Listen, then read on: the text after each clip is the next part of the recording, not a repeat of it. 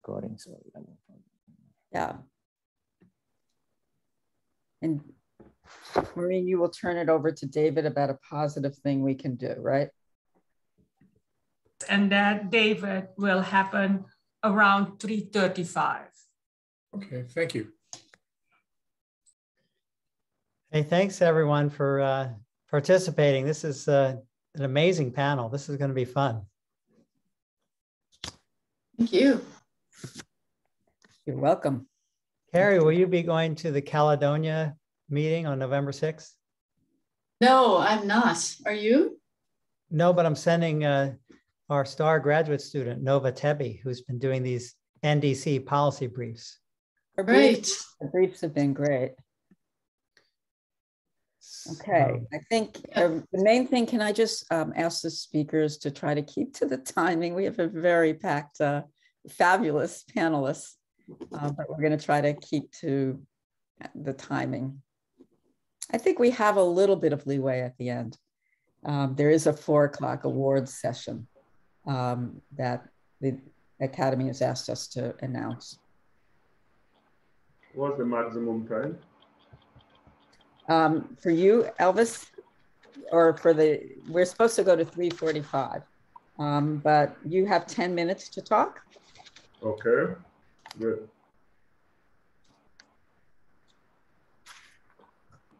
Well, it says 7 minutes, but I'm not going to make commentary. I will let you do the talking and open it up to questions. I'd rather have you speak. Thank you. I can cut that out. I need 9 members only. Hi, Victor. Good morning. Hey, how you doing? Good afternoon for you. Hi, Victor. Hello, hello, everyone. Good afternoon. Yeah, I'm excited to talk to you guys. We got are everybody excited.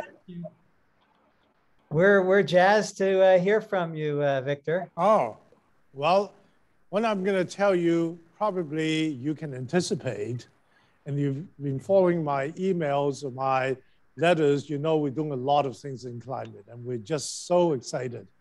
It's a the good fact piece. that you're It's a so good committed piece. to it. The piece that just came out in the New England Journal is a really good piece, Victor. Thank you. Okay, so let me do the following then. First, thank you. I mean, as you can imagine how excited I am, this interest group started only 2 years ago and really is going gangbusters. So much energy and interest in this area. And I thank you because the Academy serves our members and of course serves the nation and globally. And I can't think of a more important issue than climate and human health. I have to thank many of you because many of you are the ones who point out to me how important the issue is. And as we were looking at a few years ago, where were the major issues that we going, focusing on? Dr. Sal, sorry to interrupt. I haven't gone live yet, so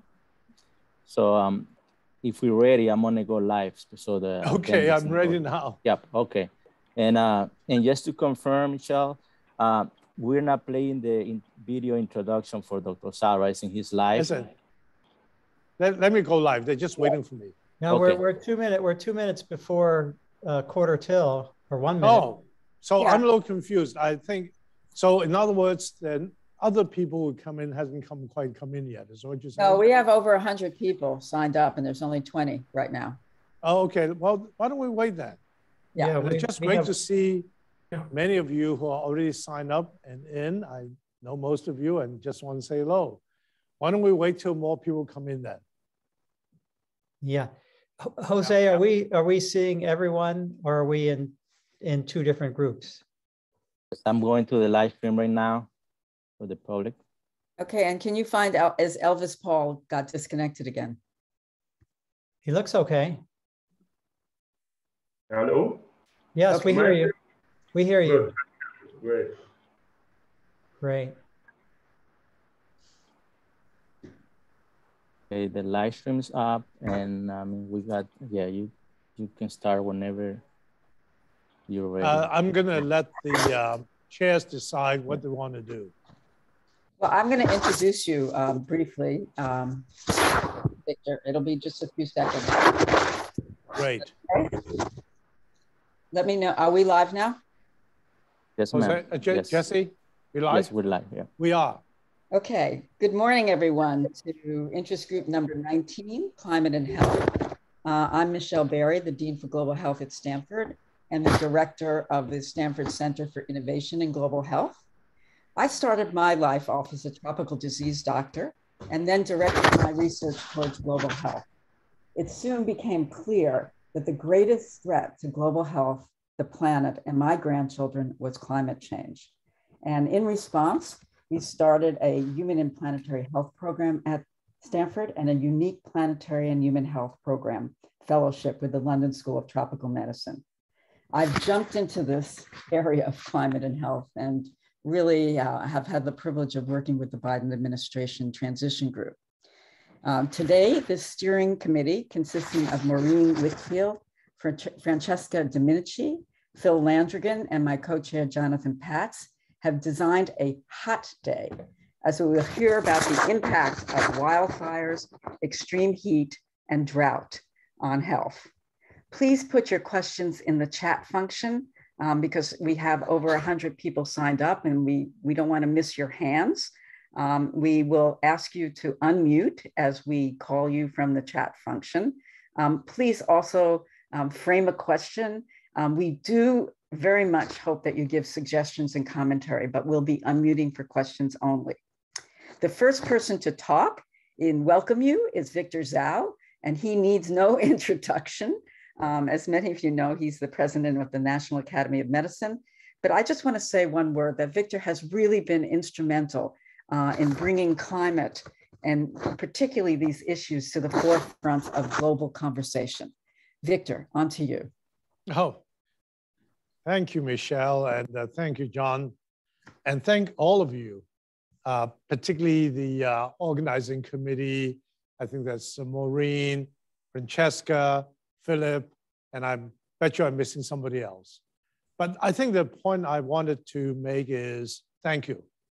You know, this interest group started 2 years ago, and you can see already, even the first meeting, tremendous interest.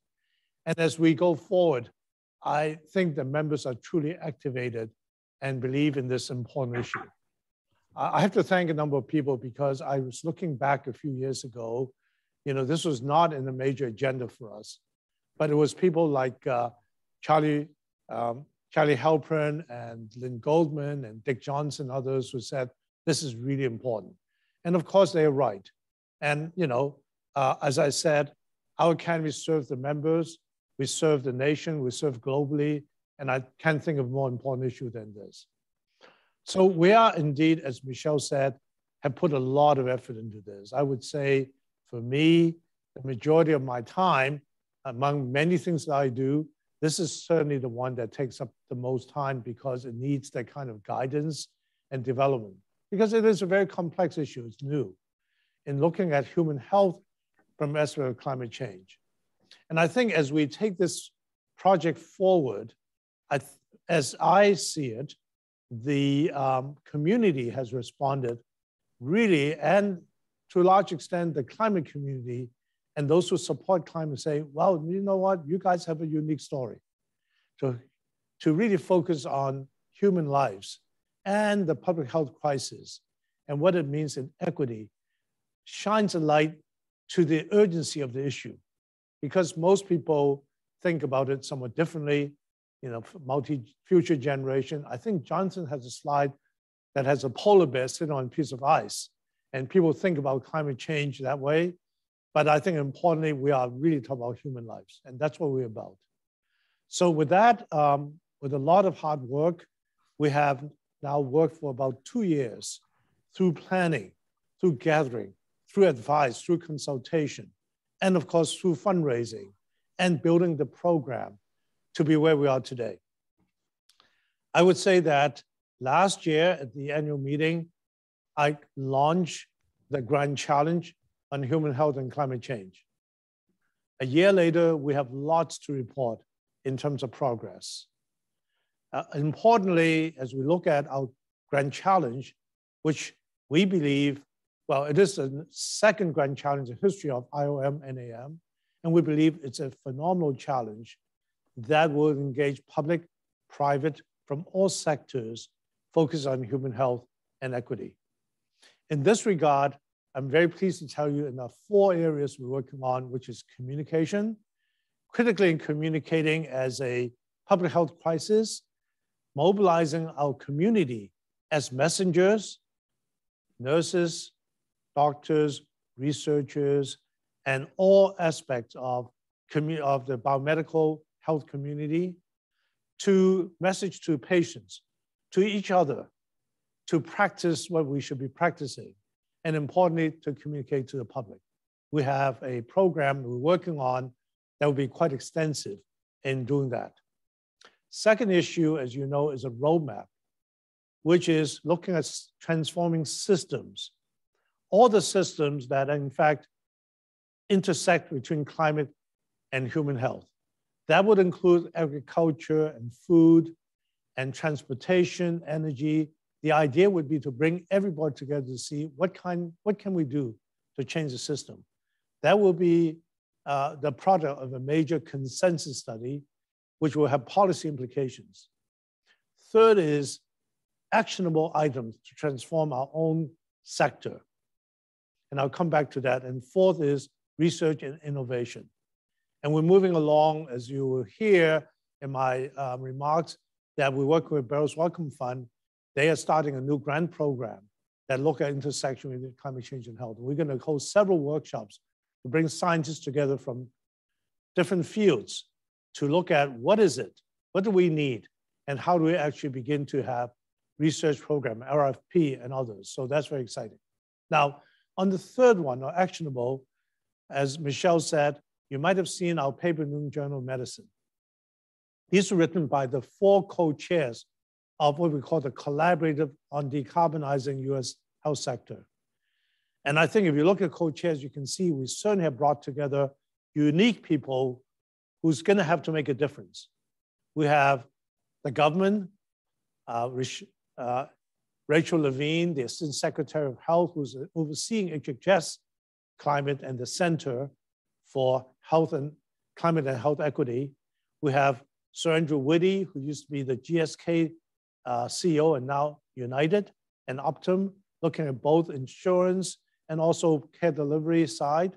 And we have, in fact, George Barrett, who is the former CEO of Cardinal, who in fact is a big supply chain. Then, of course, we have the engagement of all the major players of hospitals, CEOs of bio, pharma, and also policy people, including Don Berwick and Liz Fowler from CMI and others. And we're coming together to say, how do we actually reach the goal of decarbonizing the US health sector, supporting President Biden's goal of 50% reduction in emission by 2030 and net neutral by 2050. And, you know, as you can imagine, this is going to be, you know, I would say a lot of hard work, because we have to start thinking about how to measure each other, how to measure scope 1, 2, and 3, how to report it, and how to actually have people agree that these are the measurements, and then begin to set standards for ourselves to reach those goals. I won't take any more of your time because you may have questions for me. Suffice to say, area, and we're going to do a lot more. In fact, if you do join the campaign that we're going to launch later on, I tell you, this is a $50 million campaign that we are launching. We have already got great staff. We're going to add more staff. We obviously need more resources to enable us to move in this direction. We're also working across the academies, engineering, other sciences, to make sure that this is a cross-academy initiative as well. So let me stop here, Michelle and Jonathan, except to say, really, thank you. A heartfelt thank you. I can't thank you enough. This is so important to us.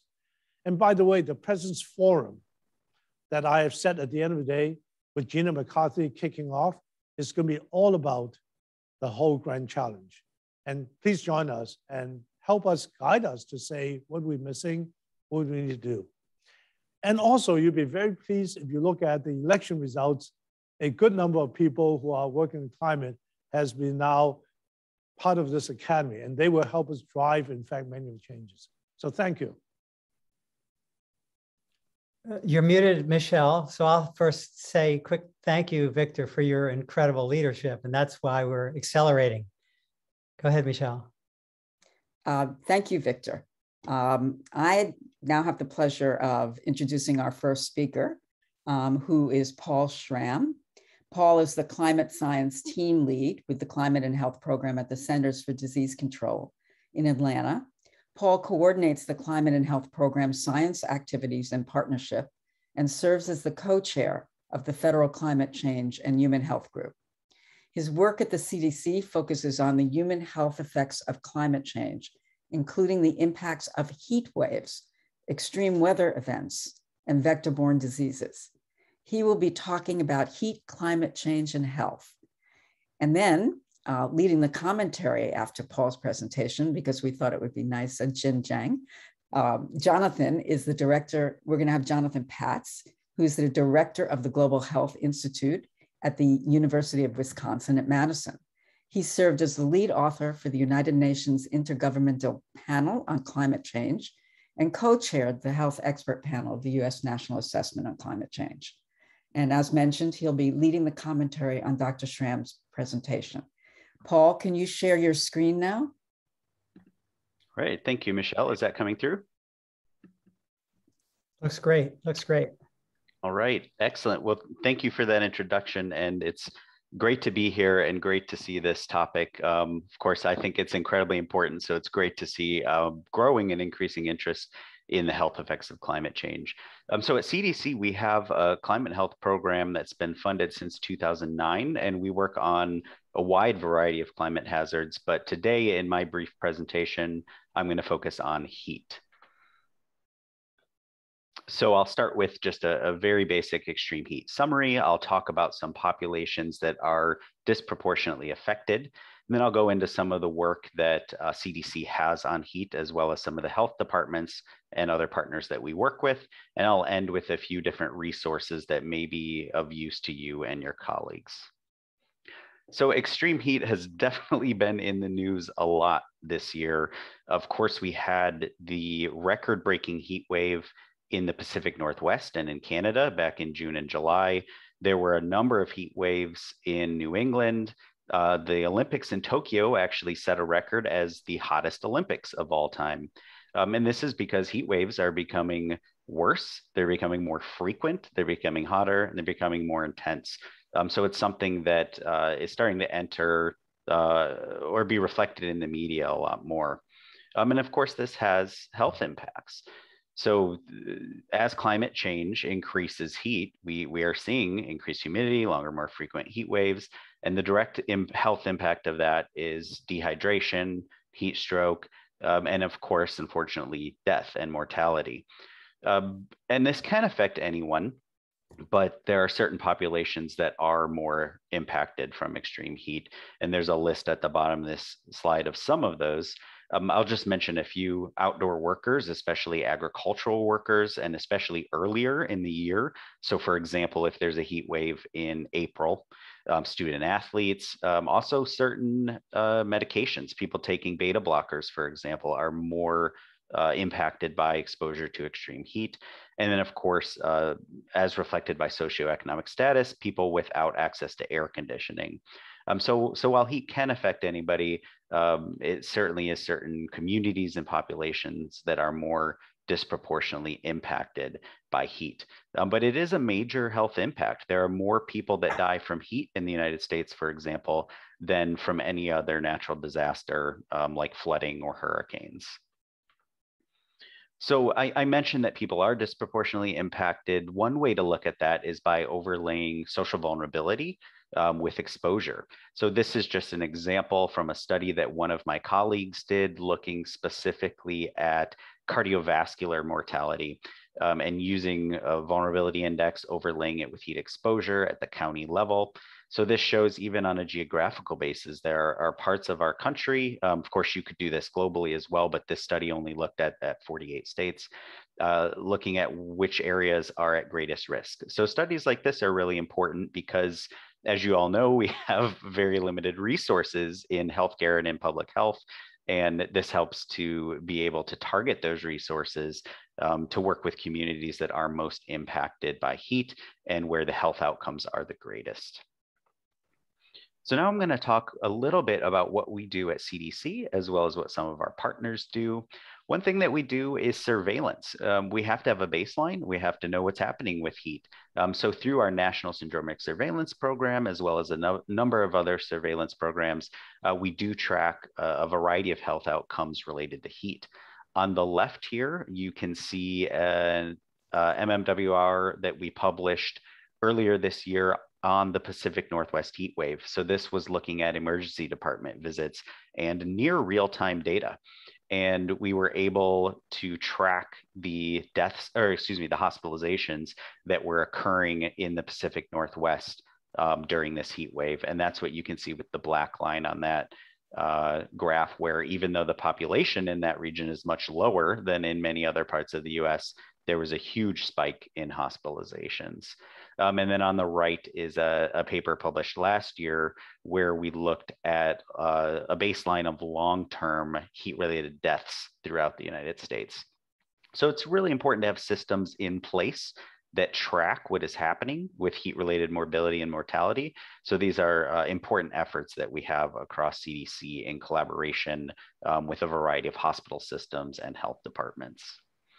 We also, in addition to surveillance, have grants to help communities around the country prepare and respond to the health impacts of climate change. And this includes heat. So most of the jurisdictions that we fund through our Climate Ready States and Cities initiative, as well as our Climate Ready Tribes and Territories initiative, work on heat. So they don't have to work on heat. We actually have a framework to help them decide what is of greatest impact in their community. So some are working on flooding or wildfires, but almost all of them do work on heat because it is a problem everywhere. And just a few examples that I'll mention here are that Boston noticed that their messaging on heat wasn't getting out to certain communities that were at higher risk.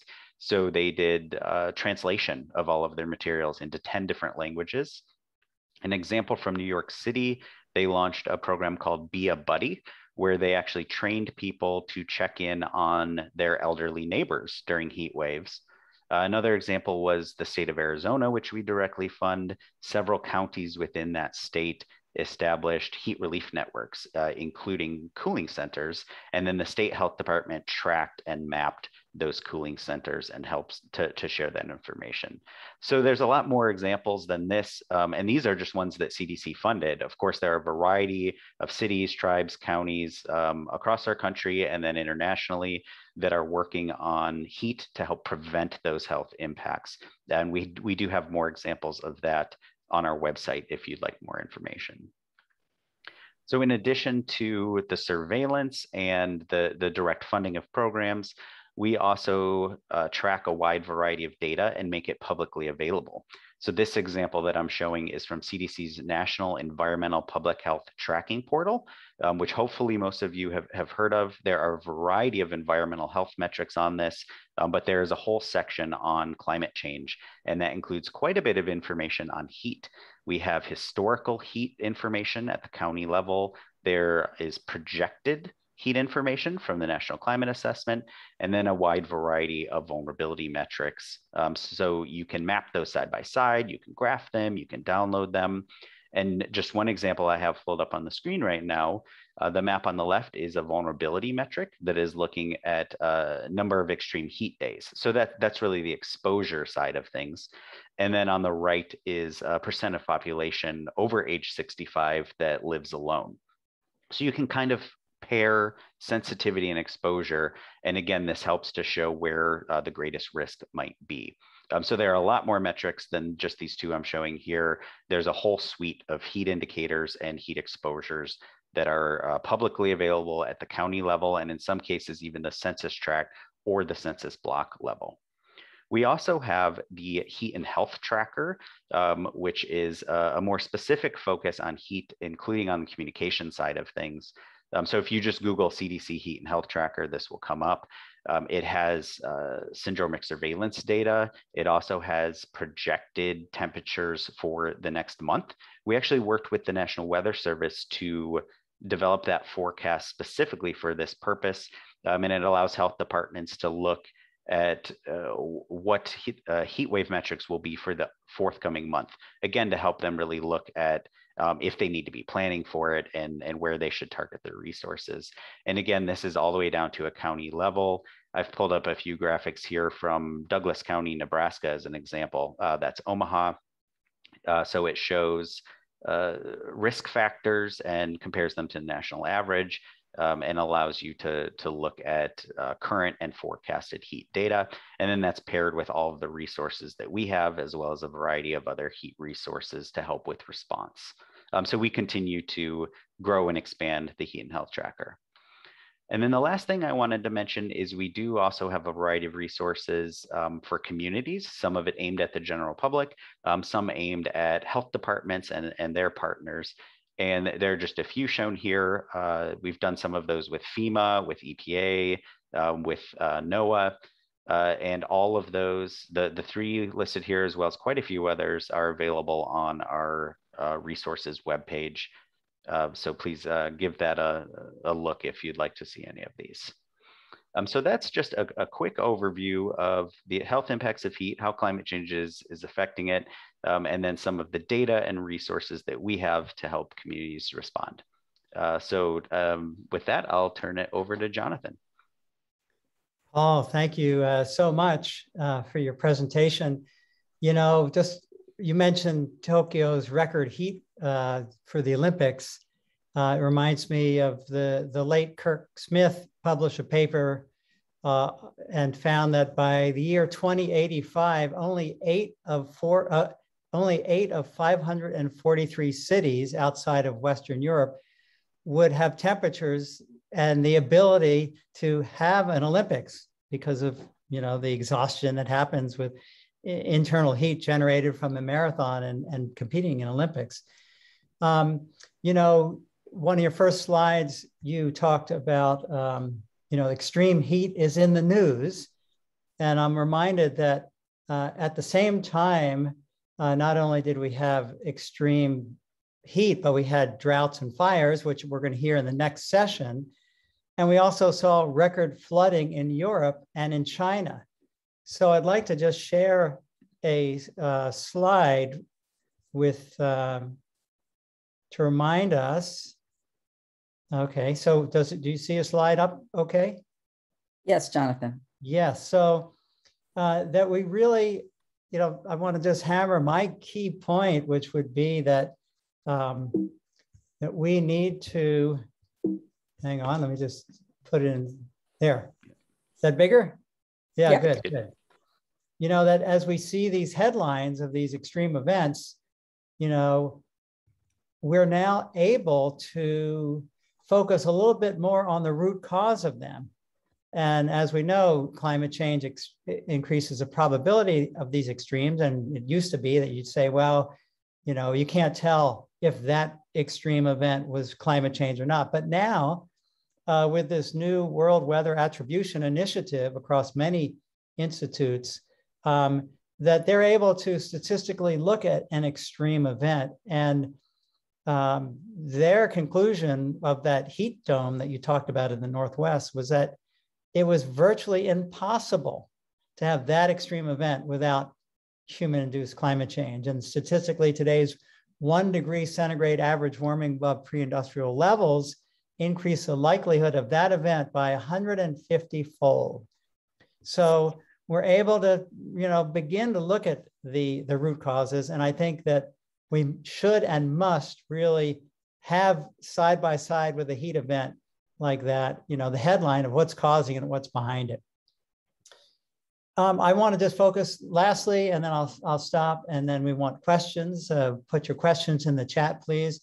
You showed the heat-related social vulnerability map, and I just want to drill down on that just by showing one example of why it's so important to look at this and recognize that equity is one of the key aspects of the risks of the climate crisis. Drilling down here in Phoenix, this is the heat, looking at the urban heat island and across Phoenix, and that's the poverty map. Heat, poverty, and you just see them. And I just wanted to drill down on that as an example that you had brought up as so important as far as social, the social aspect of this. So those are my key points, reflecting on your wonderful presentation, to really, let's bring in the cause. We don't want to be mopping up the mess on the floor without thinking about turning off the faucet. A stitch in time saves 9, all that stuff. We really need to be including the upstream causal issue of climate change as we see these record-breaking events unravel and be in the news. So with that, we are open for questions, and please put your questions in the chat. And Andrea, Andrea Baccarelli, do you want to start? You want to unmute yourself? Can you hear me? Yes. Yeah, By the way, very interesting. Go ahead. Thank you. Very interesting that I wrote the question before seeing the slide. Work, incredible work. I mean, it strikes to me that the cities that have grown the most in the United States in the past 10 years are in areas that are particularly hot. So I want to ask how much that impacts heat mortality. And Phoenix, I think, is the city that's grown the most in the past 5 years. And also, I mean, what type of measures we can think about in terms of adapting to heat as the cities grow, as these especially new developments are built, or whether there is any way to become wiser and convince people that it's not the time to move in the. Did everybody? Yeah, and I can see it written. You cut out a little bit, Andrea, but I can see what you wrote as well in the chat. And it sounds like the question is kind of, we have growing populations in area that have high levels of heat, such as Phoenix, Arizona, and how is that impacting risk and mortality? And it's quite a complicated question, because it is true, a lot of the growth, especially if you look just in the US, are in areas that experience very extreme heat. One thing I will say is that our adaptive capacity has really grown over the past few decades. If you look at the Chicago heat wave in the 1990s, or in the European heat wave in 2003, communities weren't really prepared for it. And now, I won't say we're prepared, but more and more, especially with funding over the last decade, communities are starting to become more prepared. There are cooling centers. There are programs to help people pay their electricity bills so that they can run air conditioning. So it certainly is a higher risk as more people move into warm areas. But we also have higher capacity there than we have in the past. But then there's a big threat there with compounding hazards. So what happens, for example, if there's a major heat wave in Phoenix and the power goes out and you don't have air conditioning? That would be a huge public health disaster. Another thing I'll say, part of your question as you wrote it out was about increasing in heat mortality. We're actually, per capita, at least in the United States, not seeing an increase. And I think that is in large part due to the capacity that's been built. It is in the news more. People pay more attention to it. Health departments are preparing for it. There are more cooling centers than there ever were. So it's really hard to measure that exact effect, because you don't really have a good counterexample either. That the city, they don't not put cooling centers in one community in order to see what happens. So luckily, I think some of the health impact that we could be having from heat is being avoided by all the great work that health departments have been doing. Thank you, Andrea and Paul.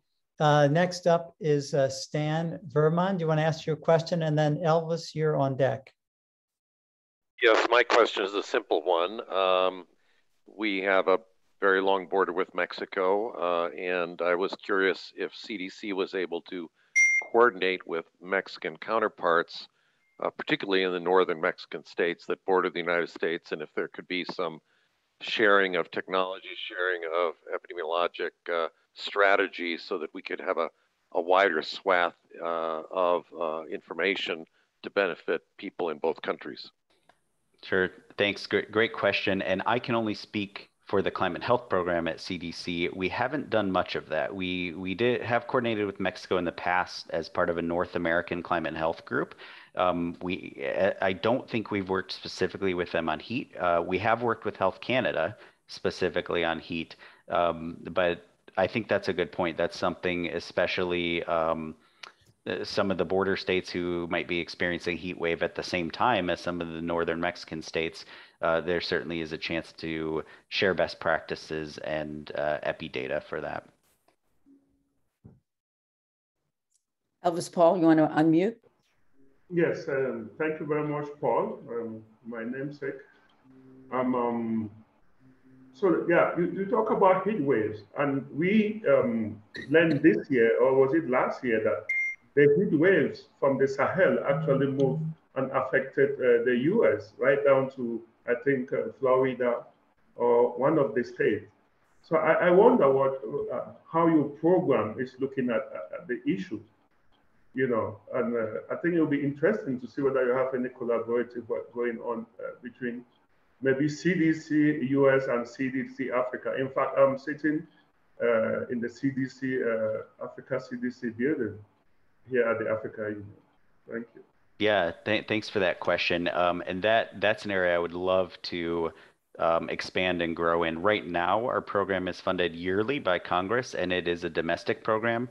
So our specific funding is for adaptation within the United States. So that doesn't mean we can't work internationally. We're just not specifically funded for it. So I think there's definitely a role, not just for CDC, but across the US government to work on some of these international collaborations. Because this is a problem everywhere. And as you said, weather patterns and climatology in one place affect other places. So that's another area that I would hope to grow in and expand our international collaboration. Paul, thank you very much. And Elvis, thanks for that. So we are about out of time, except that since you mentioned international, Paul, if I can ask the very last question and then introduce the next speaker. You know, the president's budget would increase CDC's funding in climate and health by tenfold. What are the plans for scaling up CDC's effort in this area? Sure. So we are absolutely working on that, and we don't have finalized publicly available plans yet. But what I will say relevant to that is I'm within the National Center for Environmental Health, which is the only place that has received climate and health funding in the past. Now we are working very closely with CDC's Center for Global Health and trying to tie into the work that they're doing. We now have a CDC-wide climate and health task force with over 140 people participating. We've developed strategies and mission and vision, and I think it'll really help us to expand the work globally because other centers within CDC do have a global mission, and they might already be doing some climate relevant things international. And I think this will help us to make it more intentional and actually bring funding to that. Thank you very much, Paul. And thanks for your questions, everyone. So we're going to move to the next panel. And I'm going to introduce the speaker and our commentator. Dr. Kari Nadeau is the Nadeau Foundation Endowed Professor of Medicine and Pediatrics and the director of the Sean N. Parker Center for Allergy and Asthma Research at Stanford University. Dr. Nadeau is one of the globe's foremost experts in adult and pediatric allergy, immunology, and asthma, and how these are impacted by environmental, immune, and genetic factors. Kari, we'll be talking about wildfires' impact on health. So Kari, I turn this over. Oh, wait, but then following Kari, Professor Phil Landrigan will be providing comment, and he's the director of the Program for Global Public Health and the Common Good. He's also the director of the Global Pollution Observatory at Boston College, BC. He is world-renowned for his work on pediatric environmental health and recently led a Lancet Commission report on pollution and health, as well as a Monaco Commission on human health and ocean pollution. Dr. Landrigan will be providing commentary after Dr. Nadeau's presentation and opening the Q&A. So over to you, Kari, on wildfires. Thank you so much for inviting me here today. It's a pleasure to be among the NAM, and I'll be talking about wildfires and their impact on human health. I want to show you this video, which is particulate matter 2.5 microns or less that exists when wildfires expose us to the consequences of their toxins. This is one of many pollutants in wildfires. Today, I'll be talking about why wildfires are increasing, what is actually in wildfire smoke, what levels of wildfire smoke do we get exposed to, and then what are the health consequences of short-term and long-term exposures to wildfire? And then finally, how can we mitigate harm? What can we do to help our patients and communities? So as you know, in the West and all around the world, there's no longer just one fire season. Due to climate change and increased temperatures, we're seeing a rise in wildfires around the world. And for example, this is the wildfire extent in the United States plotted out over years. On the y-axis is the areas burned in millions of acres. And unfortunately, this is due to increase. And with the intensity of the fires that we're seeing, for example, in the West, we have up to a football field being burned per second. And this leads to disastrous consequences. For example, the 2017 Paradise Fire in California had a plan in which people were supposed to evacuate to the hospital, but unfortunately the hospital is one of the first buildings to burn in the Paradise Fire. In addition, when we think about other issues that are developing in wildfires and how to best promote education, people need to understand that air quality indices over 100, for example, with vulnerable populations and children where they breathe more air per pound of body weight, they are particularly at risk for the health consequences of wildfires. And in addition, this little girl pictured has the wrong mask on that we need to also explain and educate about what filters work and what filters don't work. But what's actually in wildfires? Well, we've been taking samples among many other groups, and the chemistry is showing that wildfire smoke is 10 times as toxic as air pollution, and they're not wild anymore. This includes burning of residences, commercial buildings, as well as vehicles. And so we explain wildfire in the same data collection system as air pollution, as particulate matter. And for example, 100 AQI is equal to 35 micrograms per meters cube of particulate matter. And to put that into perspective, 22 AQI is similar to smoking one cigarette. And unfortunately, not just particulate matter is emitted from wildfires, but also carbon monoxide, ozone, nitric oxide, polycyclic aromatic hydrocarbons, volatile organic compounds, and often these are not seen and they're not filtered out appropriately either by common filters. And what's worse is that there are soot balls in the air pictured here, and those soot balls basically blanket the atmosphere and create even more trapping of greenhouse gases and warming of the atmosphere. So climate change is affecting wildfires, but wildfires are worsening climate change. And when vehicles and buildings burn, we see a release of hydrogen cyanide, hydrochloric acid, phosgene, heavy metals like arsenic, lead, and cadmium, microplastics pictured here in our sample of wildfire smoke recently in California, toluene, styrene, dioxins, and detergents.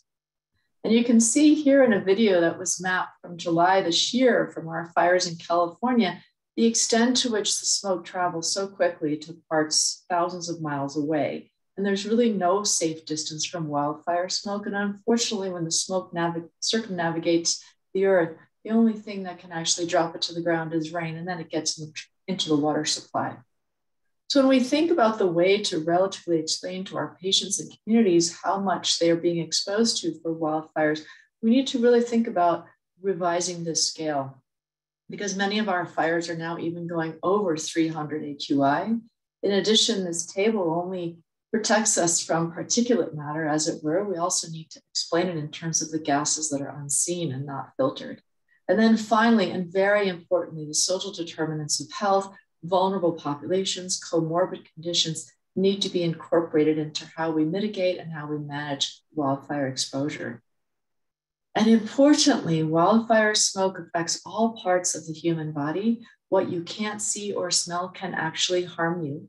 Many publications have now been published on how wildfire smoke affects the human physiology, not just the lungs, but that is very powerful in their inflammation induction in the lung epithelium. And also, once those small particles and gases get into the bloodstream, that activates cardiovascular effects with heart attacks and stroke, premature births, asthma rates, as well as diabetes chronically, other autoimmune disorders. And then finally, importantly, is lower cognition in the brain. And when people suffer from wildfires, it induces a lot of stress. There's a lot of post-traumatic stress disorder now in people that have been exposed in their communities to wildfires. And there's displacement and loss that we need to make sure that we address. So what do we call short-term exposures, and what are some of the health consequences? Short-term is defined as 1 day to 1 month after a wildfire exposure, and all-cause mortality, many organ-specific outcomes are positively associated with wildfire exposures. For example, here in California, we're doing studies in South Lake Tahoe, where the Caldor fire recently burned for more than 60 days with over 15 days of 350 plus AQI. This is where the community was about 30 miles distance from the fires, but even within the first 2 days, we saw a dramatic increase in asthma, heart attacks, and stroke. But that's just not in California. In Indonesia, for example, in Singapore, where there's burning of peat moss in forests in Indonesia, and Singapore is over 700 miles away, they're seeing increases in ER visits even in the first 2 to 4 days after the wildfires start in Indonesia. And overall, there's much evidence showing that in 4 years and younger, asthma is increased by about 20% in areas that are exposed to wildfire smoke. In ages 65 years and older, heart attacks increase by up to 40% and strokes increase by up to 15%. But importantly, it's not just about age. Vulnerable populations also include those of low socioeconomic status. Environmental justice is a major issue in post-wildfire recovery in communities due to decreased access to healthcare and to safety. What about long-term exposure? There's less research in this. There are areas of the country that we study, for example, in the Central Valley, that, for example, have increased their days per year of smoky days by up to 225%. In the Central Valley, they have over 60 days per year exposed to AQIs of over 100. And this is about 150 miles distance from the fire. What about Brazil? In Sao Paulo, they're about 2,000 miles away from the fires and the rainforest, and they spend over 240 days per year at 200 plus AQI. Firefighters' lifespan is reduced by 10 years, and they serve as the best example of a population that has been exposed to chronic wildfire. And this is even controlled for other variables. And you can see here from this publication by Navarro et al., the relative risk of lung cancer is increased by about over 1.4. We luckily just received a grant from the NHLBI, one of the first of its kind, to be able to study the long-term effects of wildfire exposure across the lifespan. So what can we do to advise our patients and help mitigate harm to communities? This is a great article that was published by the New England Journal. Personal actions can make a difference. For example, relocation, however, that might not be feasible, especially for vulnerable populations. We can close doors and set air conditioners to recirculation mode. However, that also might not be possible depending on the age of the house and the ability to buy those filters. We can stay indoors and avoid heavy and prolonged physical activity, but that's also impractical for outdoor workers. Then finally, wearing a face mask can help us mitigate the risk of PM 2.5 exposure, but not necessarily to gases, and they're not necessarily suitable for children. N95 masks have just started to be produced for children. So beyond personal mitigation, we need to think about policy changes and really be advocates and study these policy changes. My colleagues at the Woods Institute have an example that was published in PNAS this year of modeling the burden of wildfire and how policy changes can mitigate their effects on healthcare. And this is an example of 3 different models of exposures and mortality to PM 2.5 from wildfires over 100,000 individuals per year, just looking at the age of 65 and over and the additional premature premature deaths that would occur if we didn't do anything about climate change. And importantly is to look at if we could reduce emissions from smoke, if we can go upstream, as Dr. Katz mentioned, and reduce climate change by changing emission and reductions of fossil fuels, you can see how much that will improve and decrease the rate of premature deaths in at least those populations over 65 years of age. So in summary, what I've spoken about today is that wildfire chemical makeup and toxic levels depends on materials and temperature, oxygenation, and ventilation. PM2.5 from wildfires associated with inflammation-induced respiratory and cardiovascular effects, but more needs to be studied for the other pollutants in wildfire smoke. Climate change increases wildfire events, and wildfires enhance the effects of global climate change. This is a vicious circle. More interdisciplinary global research is needed to study the acute and chronic effects of wildfires on personal and public health, and especially in health economics. Vulnerable populations are at risk. Environmental justice issues need to be addressed. And with increases in wildfires likely in the future, there are ways to mitigate and adapt at the individual level, public health level, local, country, and global levels via education, training, emergency preparedness plans, policy changes in global warming and fossil fuel emissions, and we can be advocates and be prepared to engage. There is a need to prevent and manage wildfires and thereby decrease health risks via land use management, prescribed burns, and agricultural economic frameworks. I want to thank you for inviting me here today and for the NAM and all of the people involved in this research that I've presented. Thank you.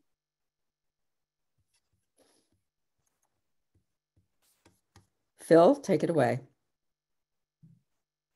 Thank you, Michelle. Kari. Here we go. Thank you for a great presentation, Kari. And as Phil is sharing his screen, please put chat questions in the chat.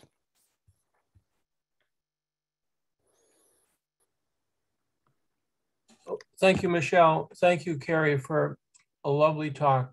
Let me offer some reflection on your talk and specifically talk about how climate change and pollution are changing patterns of non-communicable diseases and what this means for clinical practice in the United States and in countries around the world. One of the great triumphs of both public health and medicine in the last half century is this enormous decline in age-standardized mortality from heart disease, more than 75%, combination of public health interventions and medical interventions.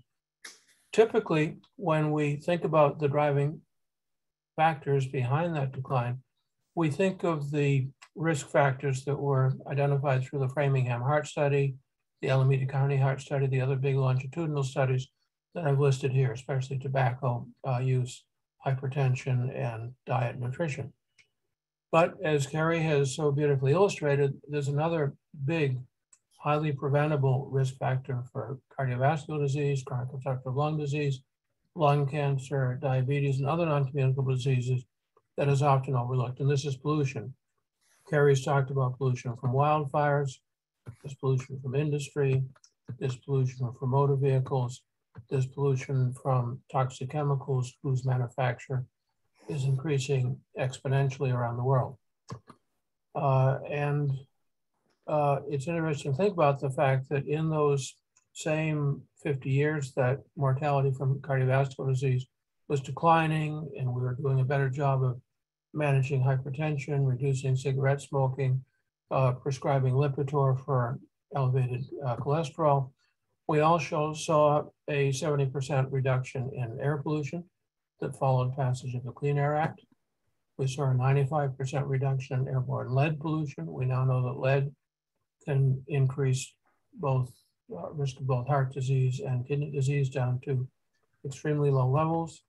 So one unresolved question is, what precisely has been the contribution of pollution control to declines in non-communicable disease mortality? That'd be an interesting question to answer historically because it points the way for the future.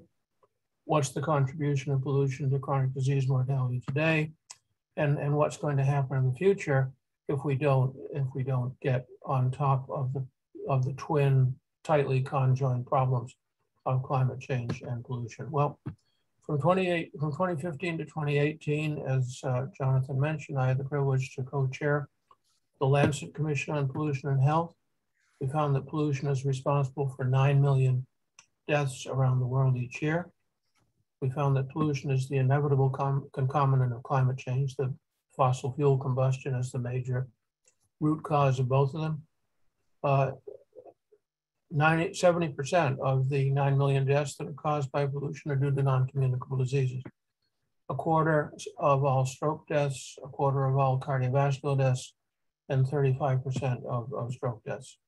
In the United States, the best recent estimate published a few months ago in JAMA estimates that pollution is responsible for about 200,000 deaths per year, 2/3 of them from cardiovascular disease. So it's obviously many fewer deaths than it would have been in the absence of pollution control, but it's still a big number. And it's interesting to note that our Lancet Commission on the Trump Commission that Steffi Wohlhandler and David Himmelstein led, published in the Lancet a few months ago, actually found that when pollution controls in this country were relaxed during the past 4-year administration, cardiovascular deaths due to pollution actually increased. So the reduction in pollution is not inevitable. It's something we have to work at. So what's the take-home lesson here? Firstly, physicians, nurses, all of us who care for patients have to add pollution to our usual list of CVD risk factors, in addition to tobacco, exercise, lipids, hypertension. We need to add pollution, take a brief history of pollution exposure, assess susceptibility. Kari's chart, the multicolored red, green, yellow, blue chart showed how important susceptibility is. Anticipatory guidance tailored to individual patients. And we need to advocate. You know, physicians have been powerfully successful advocates in the past, dealing with existential issues that confront our society. My favorite example is the IPPNW, the International Physicians Against Nuclear War, led by Bernard Lown, who 50 years ago basically persuaded the leaders of the United States and the Soviet Union to back away from the brink of nuclear disaster. I think we in the health professions have a responsibility to do the same today in the face of climate change, in the face of pollution. We have to work in our own houses, in our hospitals, in our healthcare facilities to reduce pollution, reduce greenhouse gas emissions, and we have to advocate across society for a massive and rapid transition to non-polluting renewable energy, which, by the way, does not mean nuclear energy. And we've recently developed a chart. It's going to be published in a few weeks in the New England Journal, laying out a roadmap for both individual level actions as well as societal level actions for preventing chronic disease caused by pollution. And here's a peek into the future. So with that, I'll close it out. And Jonathan, back to you for questions. I think we, since we're running late, Jonathan, should we move on? I don't see any specific questions. There are a lot. There's a lot of comments about greening. Right. Well, if I could ask, go ahead.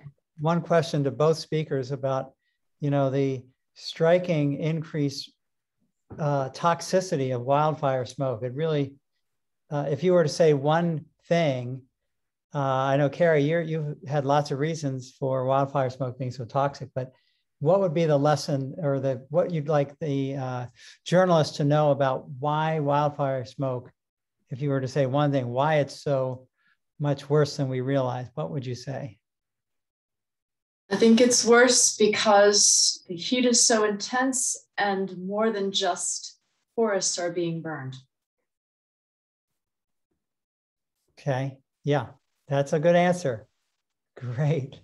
So I'm going to move us on because we're running over. This is a very packed session. But again, please people put in their questions in the chat. I'm going to introduce Elvis Paul Tangem. And he's coming to us from Ethiopia, Addis Ababa. And just to remind people, Africa, along with other areas of the global South, bears some of the world's gravest climate consequences, often creating displacement of people who have become known as climate refugees. Many of the continent's communities are more vulnerable due to less developed water and sanitation infrastructure, weaker health systems, and various other structural legacies of colonialism. What's especially critical is involving local thinkers and leaders in conducting research, sharing knowledge, and co-designing solutions.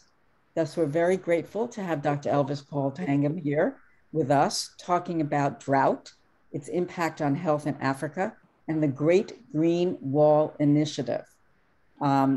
This is an initiative he's the coordinator for the Africa Union Commission, and it's focused on building resilience in the dry lands of Africa through sustainable land management, restoration, and economic development.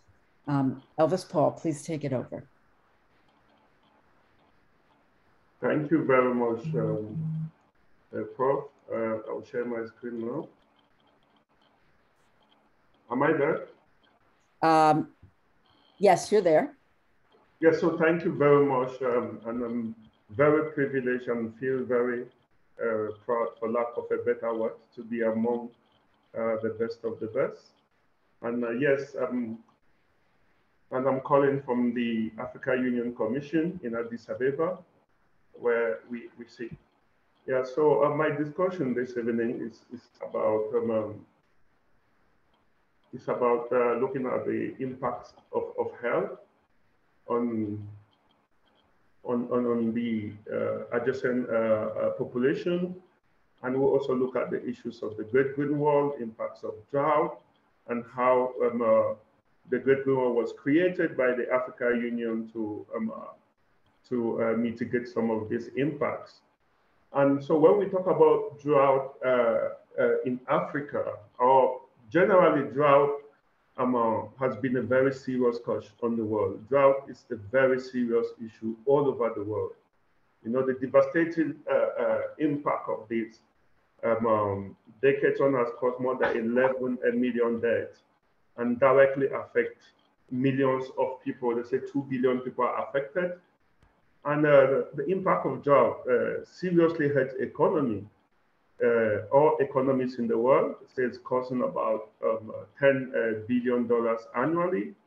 And Africa is particularly very vulnerable to drought. If you look at statistics shows that in the last year, we've had about 84 drought incidents in more than 30 countries, notably in the Sahel region, which you can see the Sahel region is the part, the yellowish part, and this extends right down to the Horn of Africa. And as we know about the Sahel, which is this 3.5 million kilometers ecoclimatic and biodiverse region, it stretched all over the whole Africa, 3.5 million kilometers. And, Elvis, your slides are not advancing. You might want to try to advance, or can we have the Academy advance it for Dr. Tangem? Oh, it's not? Okay. Sure, I'll pull them up right now. Jose, can you do that for him? Sure, I'll pull them up. I think he's 2 slides behind. Yep. Thank you. Keep going, Dr. Tangem. Is he doing it? Yes. It'll happen momentarily. Yeah, so I will keep on going and catch up. Sorry, I think the internet is a bit slow from this end. And one of the area that I'm looking at is the Sahel, which is the most vulnerable areas that have been largely badly affected by the impacts of climate change and drought in Africa. And here we have about 4 types of drought in Africa, which we talk about: the meteorological drought, the hydrological drought, the agricultural drought, and also the socio-economic drought. And recurrent drought in sub-Saharan Africa has caused extensive damage. The high seasonality of the rainfall, the number of people exposed, and the vulnerability of their societies and economics this geographical area very vulnerable. And you can see the Sahel precipitation from 1900 to 2011. You see the drastic drop. The upper part shows areas of flourishing rainfall, but you realize that from the 60s, from mid-16 onward to the 70s, there have been a drastic drop in the amount of rainfall, which has led to a lot of drought and with other dire consequences in the region. And one of the classical examples of drought in Africa, I don't know whether you are seeing this slide. We are. This illustration of the Lake Chad region. If you look at the Lake Chad region from 1963 up to 2007, you realize that this very important water body has lost about 94% of its water. And we are talking about an area that has about, today we're talking about 30 to 40 million inhabitants among all these countries of Nigeria, Chad, Niger, Cameroon, and part of the Central African Republic.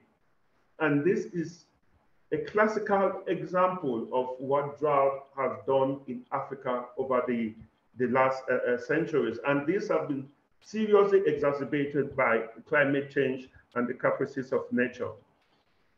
And so some of the causes of drought, that are in this area is, we know about land use and land use change. We know about air circulation, especially with the El Nino and La Nina phenomenon. We know about the depletion of moisture and the huge demand and supply of water, changes in jet streams and local landscapes, deforestation, land use and land use changes. So these are all different causes of drought in Africa. And drought and desertification is huge, and it has badly affected the adjacent population in this area in many ways than one. If you look at these images, which are real images that we took, you will see it clearly depicts some of the challenges of land degradation, drought, and desertification. And all of these are linked together, and all of them are exacerbated by climate change. And here we're talking about extreme weather, we talk about land degradation, issues mixed up with population growth, lack of infrastructure, and everything that you can think of. And the impact has been huge. Famine, hunger, malnutrition, exodus, increase in natural resource conflict, and now we have the new phenomenon of extremism, terrorism, arms trafficking, and long-term vulnerability. So it is huge in the whole of Africa, especially in the Sahel. And so one of the things that we really have to look at is the impact of drought on health. And this is an area that has literally gone under the blanket. It is not talked about. When you talk about drought, the focus is on the physical, what we are seeing on the land, and the fact that the natural resources of the land is being reduced. But there are both direct impacts of drought and indirect impacts of drought, of climate change, of drought, as you can see from this diagram.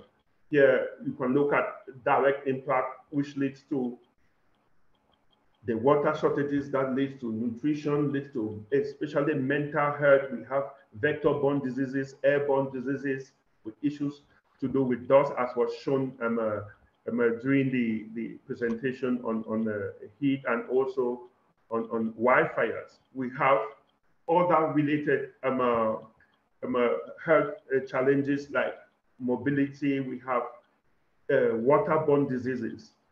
And Dr. Tangem, you may want to advance slides. Just tell Jose when to advance slides.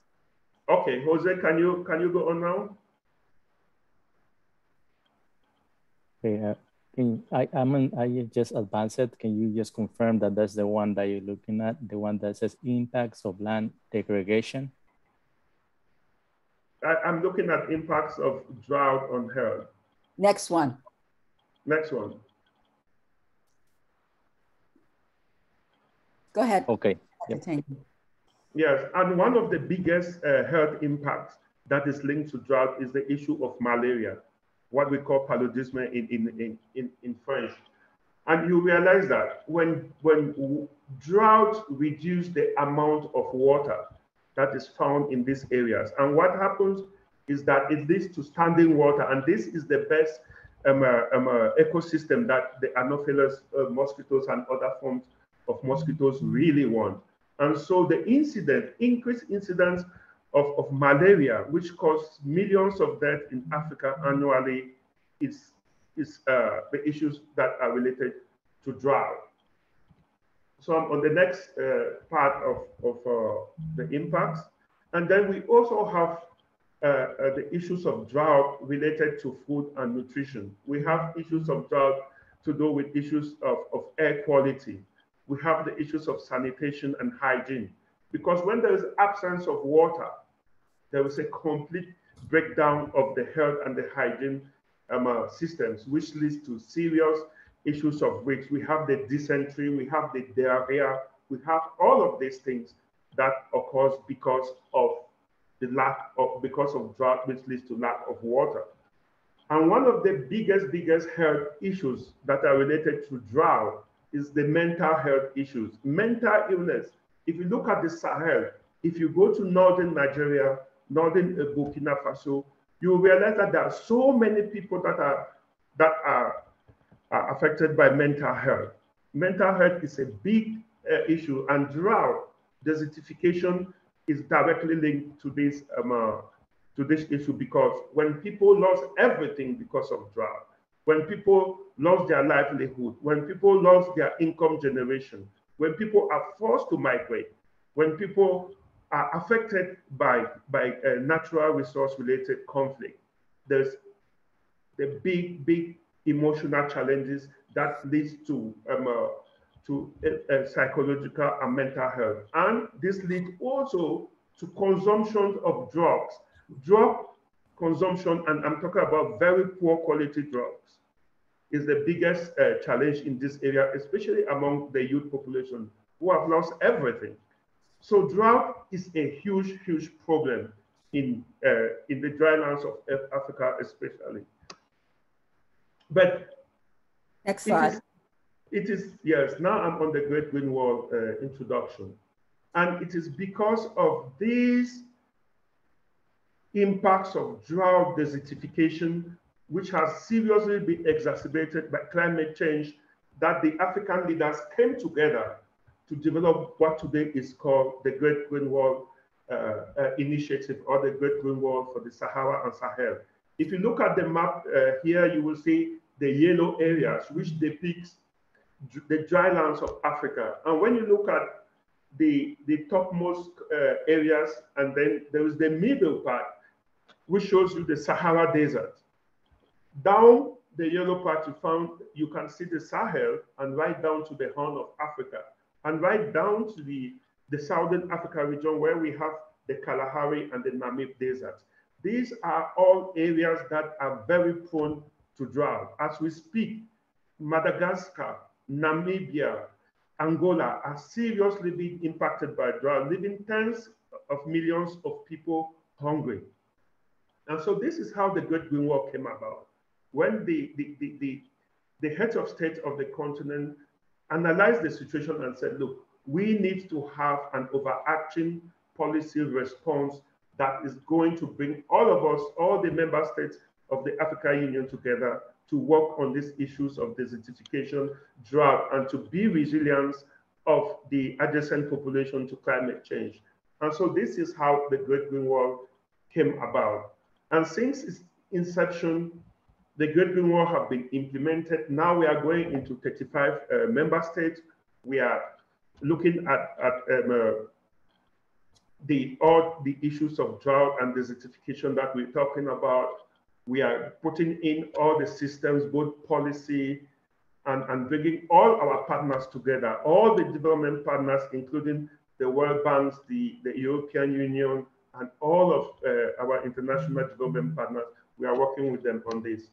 And also, the Great Green Wall was created to also leverage on the huge potential that exists in the dry lands of Africa, because most of the poverty is structural. It's because of lack of investment. If you see the slide here, you will see that this is an area of huge natural resource, both underground and upground. If you look at the renewable energy potential of these dry lands of Africa, most of them have more than 14 hours of sunshine. They have some of the youngest populations, and they are very innovative. They are developing indigenous knowledge to cope with all what is happening. So the Great Green Wall was also built to ensure that we leverage the economic investment potential of this region. And so these are the objectives: improve the living condition and build the resilience of the people and biodiversity to climate change, drought, desertification, to do advocacy and to raise funds to undertake these activities. So the guiding principles is looking at leveraging on existing experience, looking at South-South cooperation, of course, North-South cooperation, and getting to work with the local population to ensure that what we are doing responds to their areas of interest. And most of our areas of interest is about resilience, is about adaptation and mitigation of climate change. And we have this as what we call the civil pastoral systems approach, where we look at the issues of pastoralism, because this area, especially in the Sahel, provides 60% of the animals that are consumed on the continent. So civil pastoral systems are very important for all. Agroforestry, forestry, afforestation, conservation, agriculture is very important, are things that we do. Tourism, especially natural and cultural tourism, renewable energy, and capacity building. And one of the biggest issues that we are handling now is wildfires. Wildfires is huge in Africa, so we are building capacity. We are trying to use data and innovation in this. And this slide is here. I say, how much will land restoration cost in Africa? It is huge, but it's not as huge as the absence of undertaking land restoration. And so for you to restore 1 hectare of land, you need about $44 to $500 per hectare per year. This sounds very, very huge. But I use this example of the FIFA World Cup. The FIFA World Cup that is coming up in Qatar stands at more than $300 billion for a 1-month show. Because I brought this because many people will say, oh, it's really expensive. I say it's not expensive. So I just showed that there is a lot of money and there's a need for a paradigm change, and the need to shift our focus from things that are not so important to things that are existential threat to our to our world. And these are some of the examples. If you can see this picture about the accomplishment or the achievement of the Great Green Wall, you see that we are introducing appropriate technology, because these people usually will do restorations with their hands. We are introducing appropriate technology, introducing tractors. We are bringing in capacity building, especially focused on the women that bear the brunt of all of this hard work. And we are also looking at issues to do with renewable energy. We are introducing serious, what we call a program with the Africa Development Bank, which is called Desert to Energy, where we are introducing solar, wind, and thermal energy in these communities. We are also focusing on development of value chains, looking at small farmer holders, bringing in all kinds of support to them, and also looking at issues to do with conflict. the biggest problem now in that region is the natural resource-based access and use conflict, where we have farmer grazier fighting on these patches of land that has remained from the whole land that is being degraded and affected by drought. Dr. Tangem, I'm going to ask you to wrap up at the last slide because we have... Yes, this is the last slide, which is my conclusion. Yeah. So the conclusion is here is that the harmful effects of drought have been well defined and explored in meteorology, hydrology, agriculture, and economics. But very, very little studies have been done about the health impact of drought, especially in Africa. The data is still very, very scarce. And so there's an urgent need for us to look at the issues of the research into the impact of health of drought. And also, if we look at what is happening now, what we are saying is that nature-based solutions and ecosystem services are the main, it should be the main focus that we are going to use to make sure that we look for lasting solutions when it comes to issues to do with drought, when it comes to issues to do with climate change and desertification.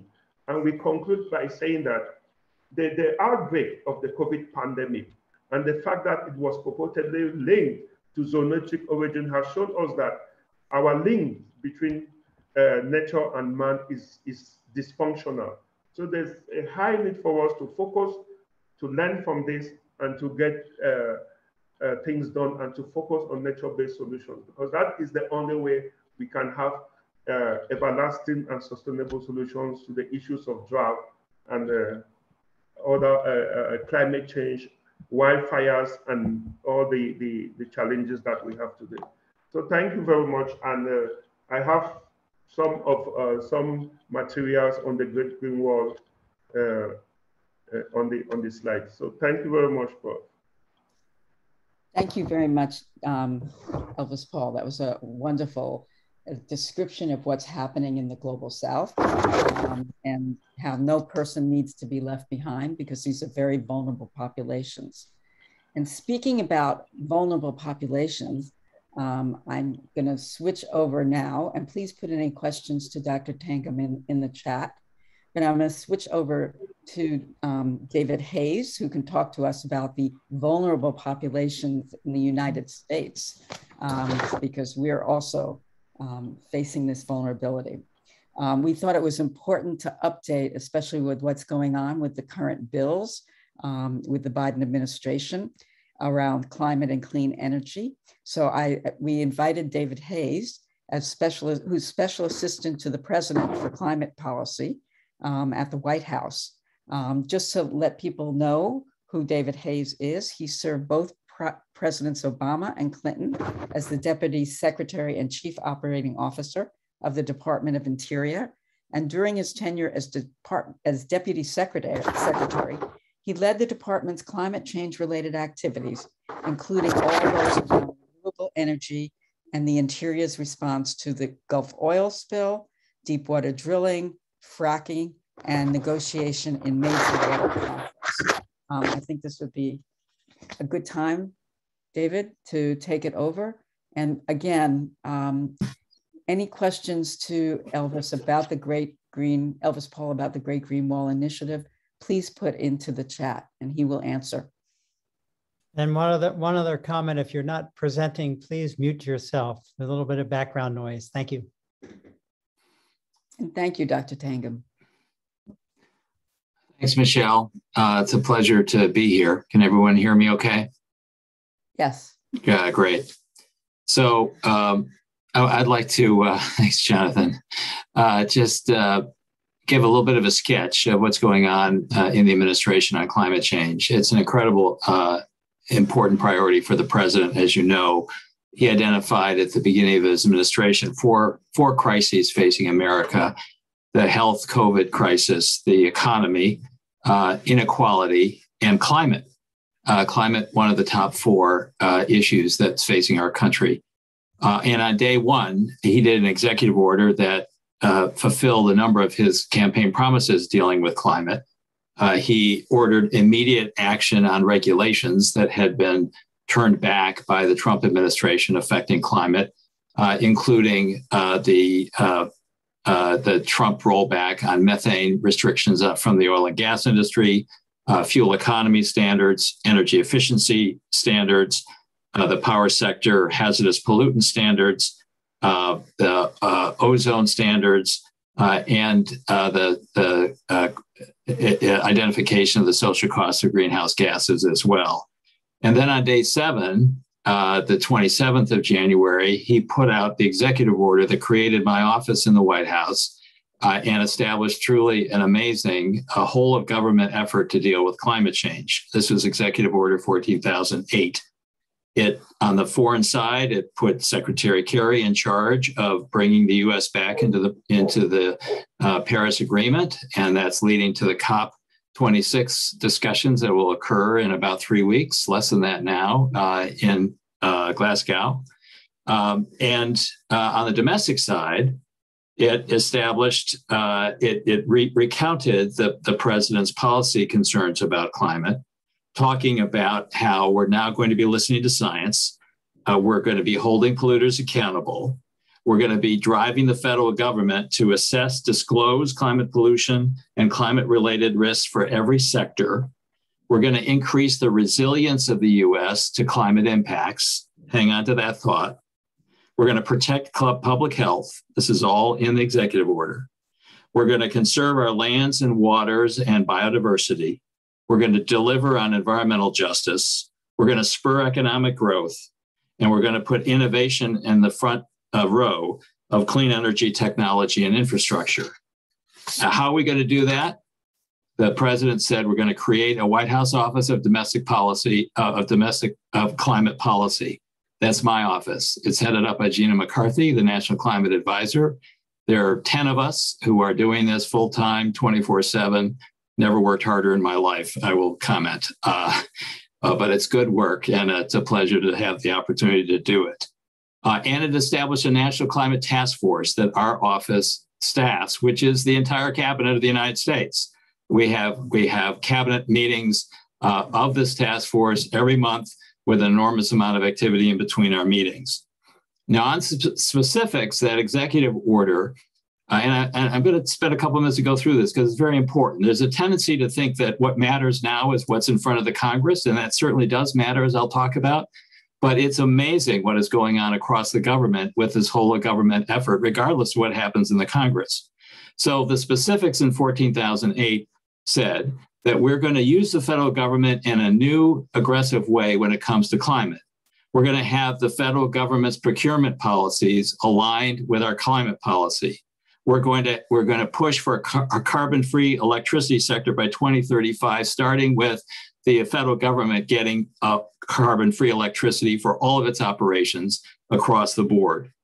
We're going to be pushing for renewable energy on on public lands and on offshore waters. If you've been following offshore wind energy situation, it's unbelievable what we're doing. We're going to have 30 gigawatts of new clean offshore wind energy off the East Coast of the United States by 2030. We've also opened up the Pacific and the Gulf to wind energy areas. And there's enormous draw and demand for this clean energy, in part because of the progressive states in the Northeast, as well as now the federal government. We are going to limit oil and gas on public lands. The president put a pause on new leasing on public lands.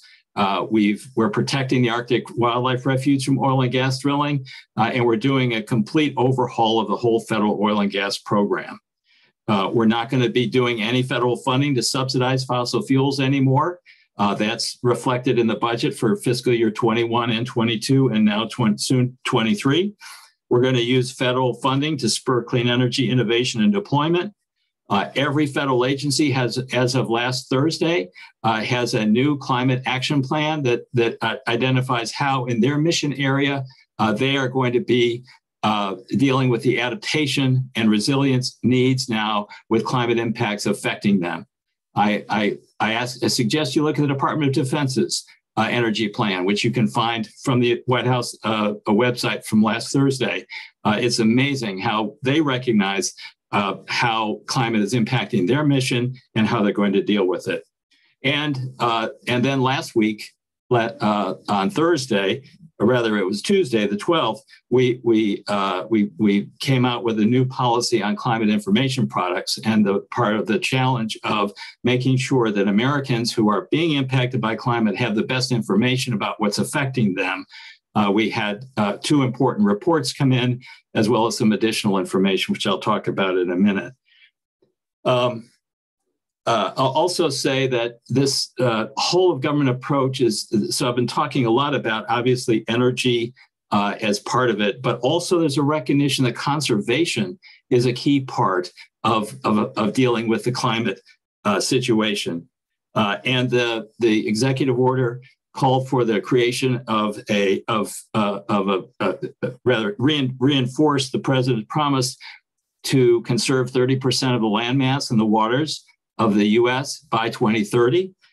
We call it the America the Beautiful initiative, and we're pushing hard for both working lands and non-working lands to be protected for their carbon benefits.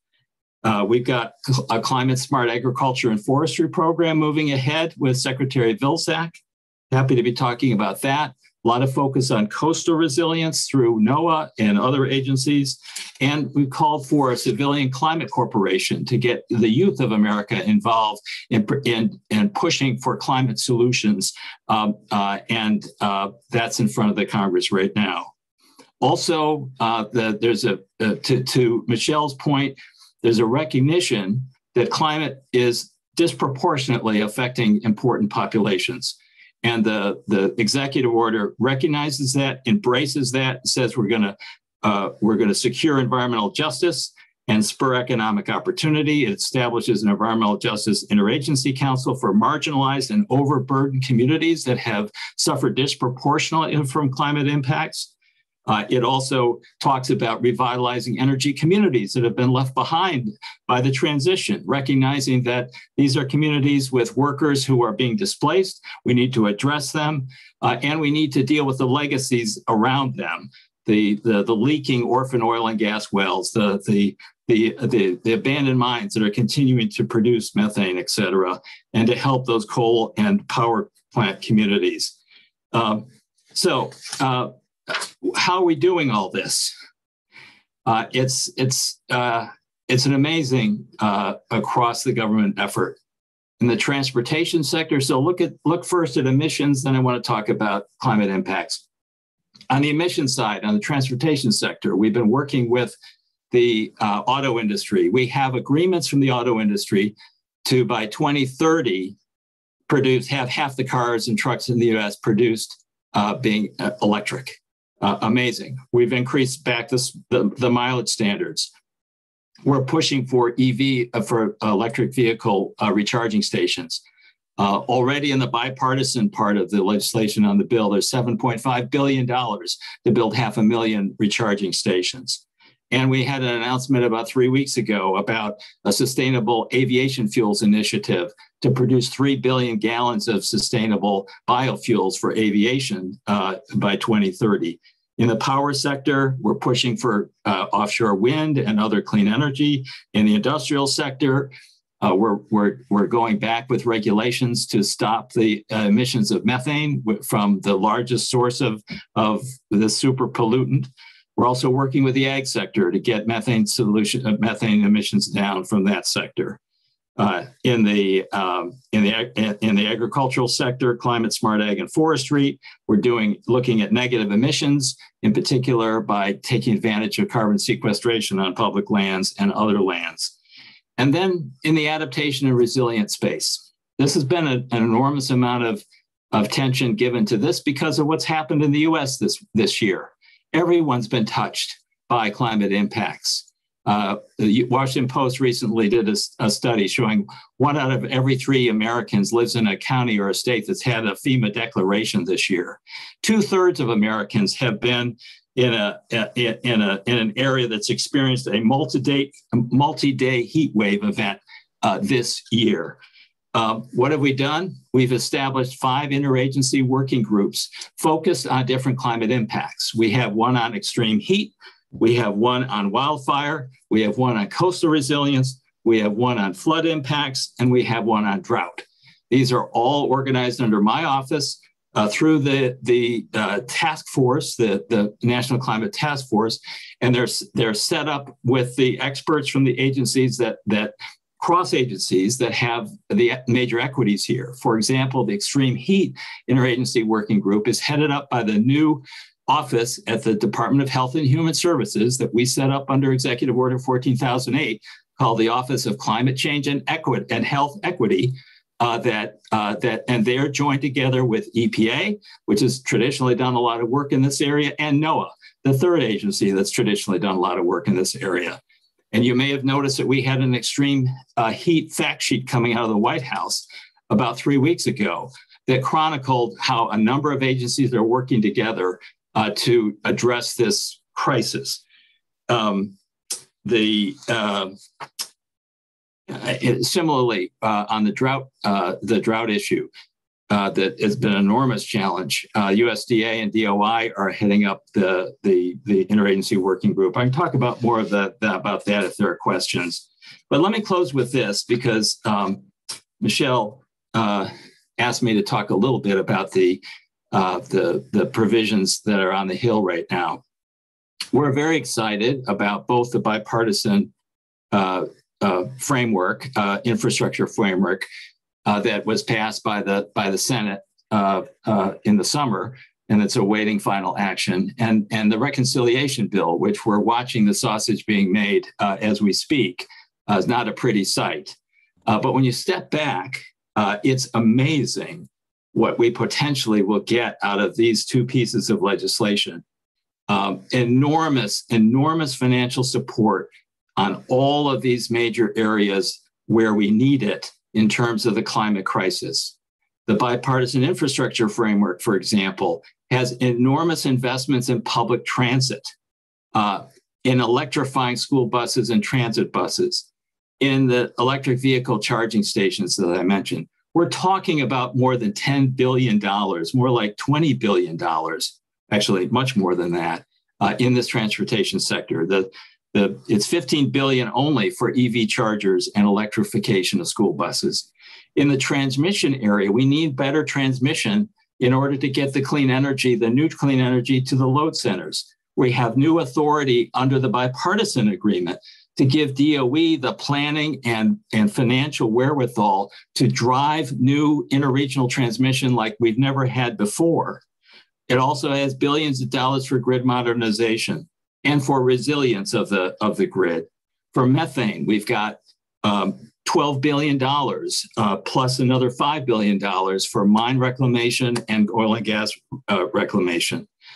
For resilience, I'm going to close with this. For resilience, we have over $50 billion in order to help get our forests more healthy, deal with our Western water needs and drought needs around the country, give weatherization that includes cooling capabilities to our homes, not just heat and insulation anymore, but cooling as well. And we've got huge tens of billions of dollars in clean energy investments, from hydrogen to storage to battery recycling, et cetera. The reconciliation bill will do more. It will provide more incentives for electric vehicles. It will provide tax incentives for transmission and for solar and wind. It'll provide money for the Civilian Climate Corps. It'll provide more money for climate smart ag and forestry, more money for green banks that will enable much more penetration of clean energy in environmental justice communities. And that doesn't even get to the issue everyone's talking about right now, which is the electricity sector. So just have a little, step back and take a look at this. It's an amazing, we're on the threshold of potentially amazing additional thrust of money and policy into the climate arena that's unprecedented. But also keep in mind that even without that, we have a president completely dedicated to this area, doing amazing work. So I went longer than I should have, Michelle. I hope you'll forgive me. No, that's okay, David. Everybody's going longer. We're going to try to take a few questions. from the audience. And one question, Kari, do you want to unmute yourself? Oh, sure, thanks. Go ahead, Kari. Quick question, David. Thank you so much. That was really an excellent overview.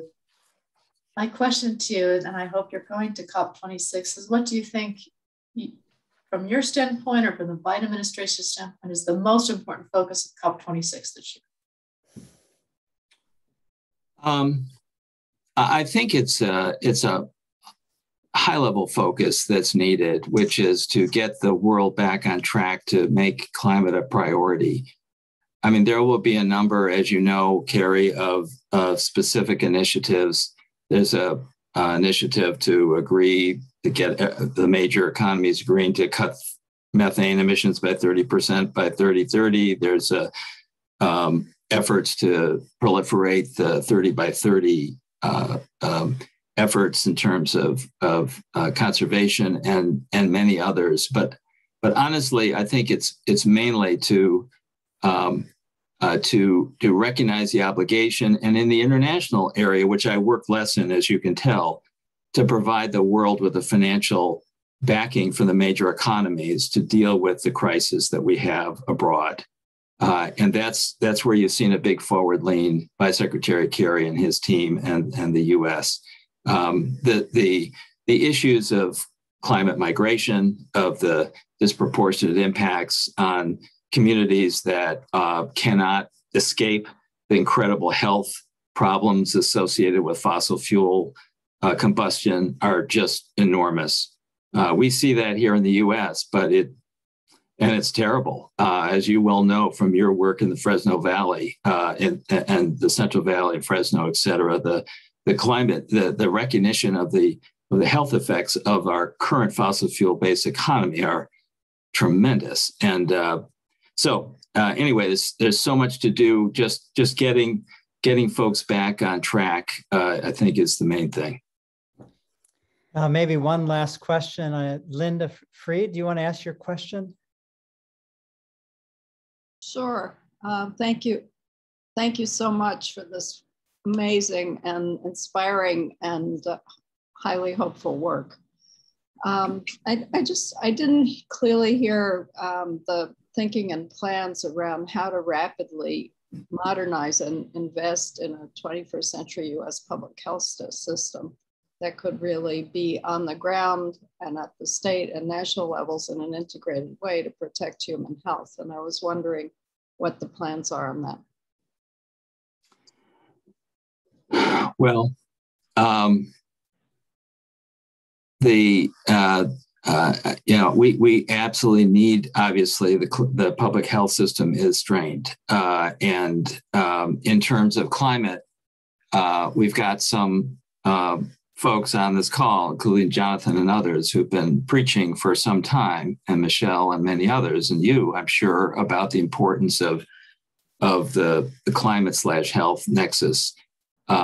It's not been a primary focus. I will tell you that it's one of Gina McCarthy's primary focuses. And as you may know, after she left the NRDC, she was at the Harvard School of Public Health and is a strong proponent. It's one of the reasons why the president established this new unit at Health and Human Services and recruited some good folks so far. Unfortunately, because of the budget sort of stalemate we've had at the Hill, we don't have the funding yet to fully stand up that unit. They're doing a great job basically borrowing folks from different parts of HHS. But I predict once we get a real budget through here and we get the several $1 million into that unit, given the president's focus on it, Gina McCarthy's focus on it, Secretary Becerra's focus on it. He's got some very good people. Arsenio Mataka, who is one of his right hands when he was in California, involved in it. John Balbus, who many of you may know.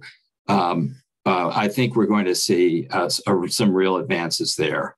And we're excited because the whole of government frame we have around climate provides the room now to bring health into the equation in a way it's never been brought into the equation before. Wow, David, that's music to my ears, of course. And I just want to Thank you. We are so grateful that you're leading this whole of government, whole of government approach. And it's just, it's just one of these, oh my gosh, moments for me that this is amazing. Thank you so much for this leadership and incredible news. I think there is a comment that you should go on MSNBC because the left is cynical. I think that came from David Rossner. Yeah, thank you. David, thank you so much. And this is incredible out of the Biden administration and your leadership. So we do need to move on, and based off of your incredible progress, now it's time to turn to next steps and where we go from here. And we have two distinguished speakers that are going to take us there. First is Francesca Dominici, who is the co-director of the Harvard Data Science Initiative and the Clarence James Gamble Professor of Biostatistics, Population and Data Science at the Harvard Chan School of Public Health. She is an expert in causal inference, machine learning, air pollution, and climate change. Dr. Dominici will tell us about the future of science predictions with particular focus on data science and cutting-edge mechanisms to assess vulnerabilities. And following her, Maureen Litchfeld is the Dean of the Graduate School of Public Health at the University of Pittsburgh.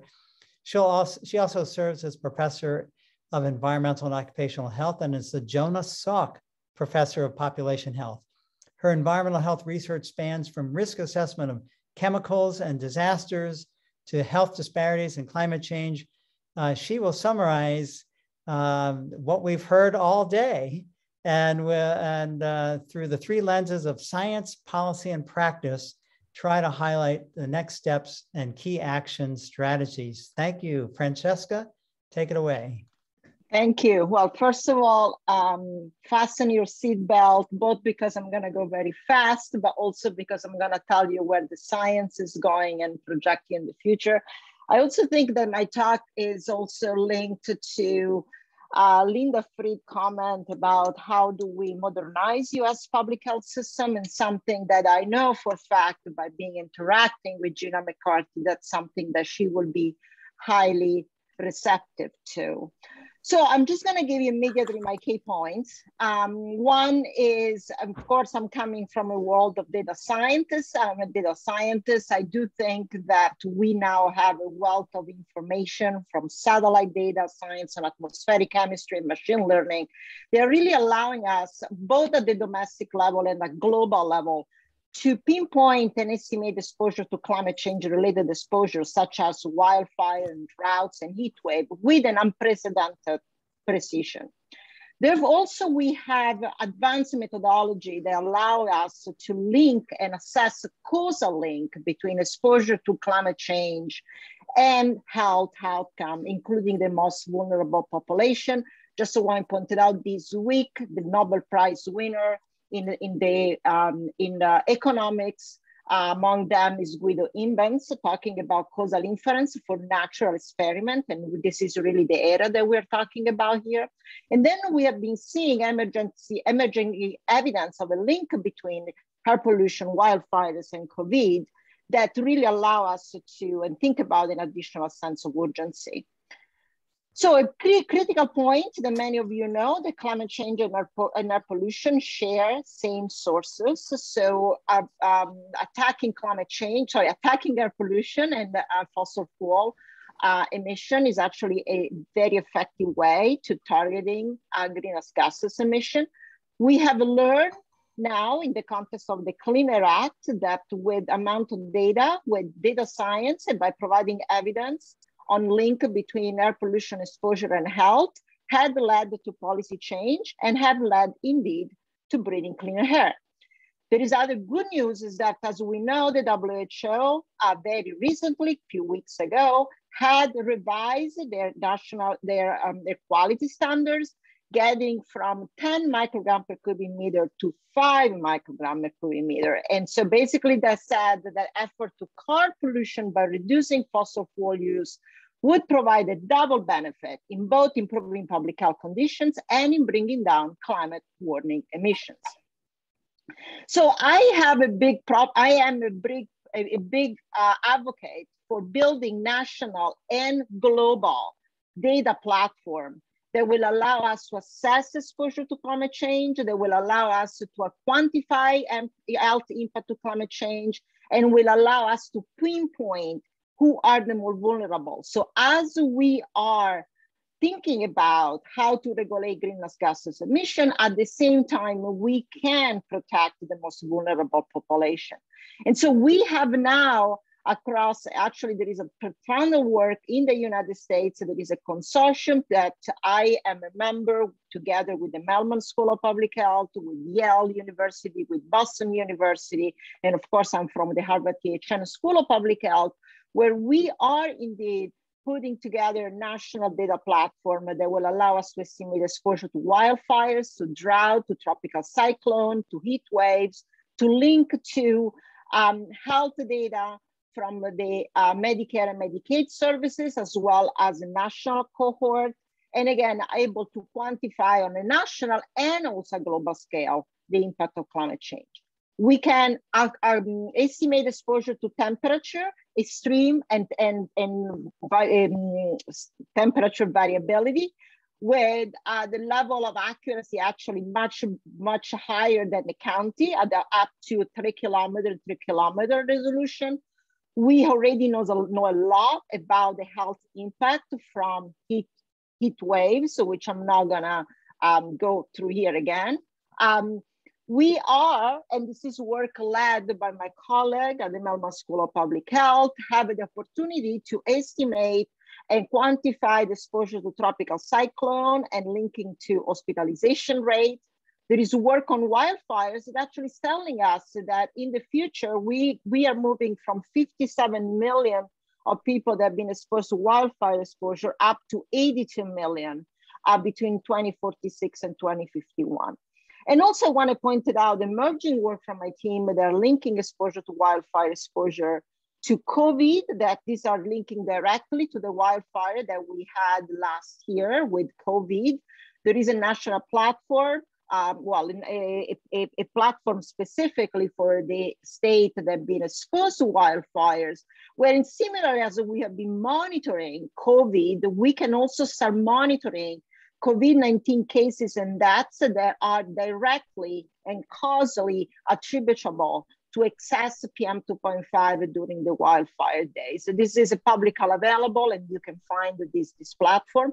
And so this is really the additional monitoring and surveillance that we can do. And we also know, and this is adding additional level of urgency, that exposing population to fine particulate matter, air pollution, but also to NO2 has making the health outcome of the pandemic worse and has increased the mortality rate for people that have been tested positive for COVID.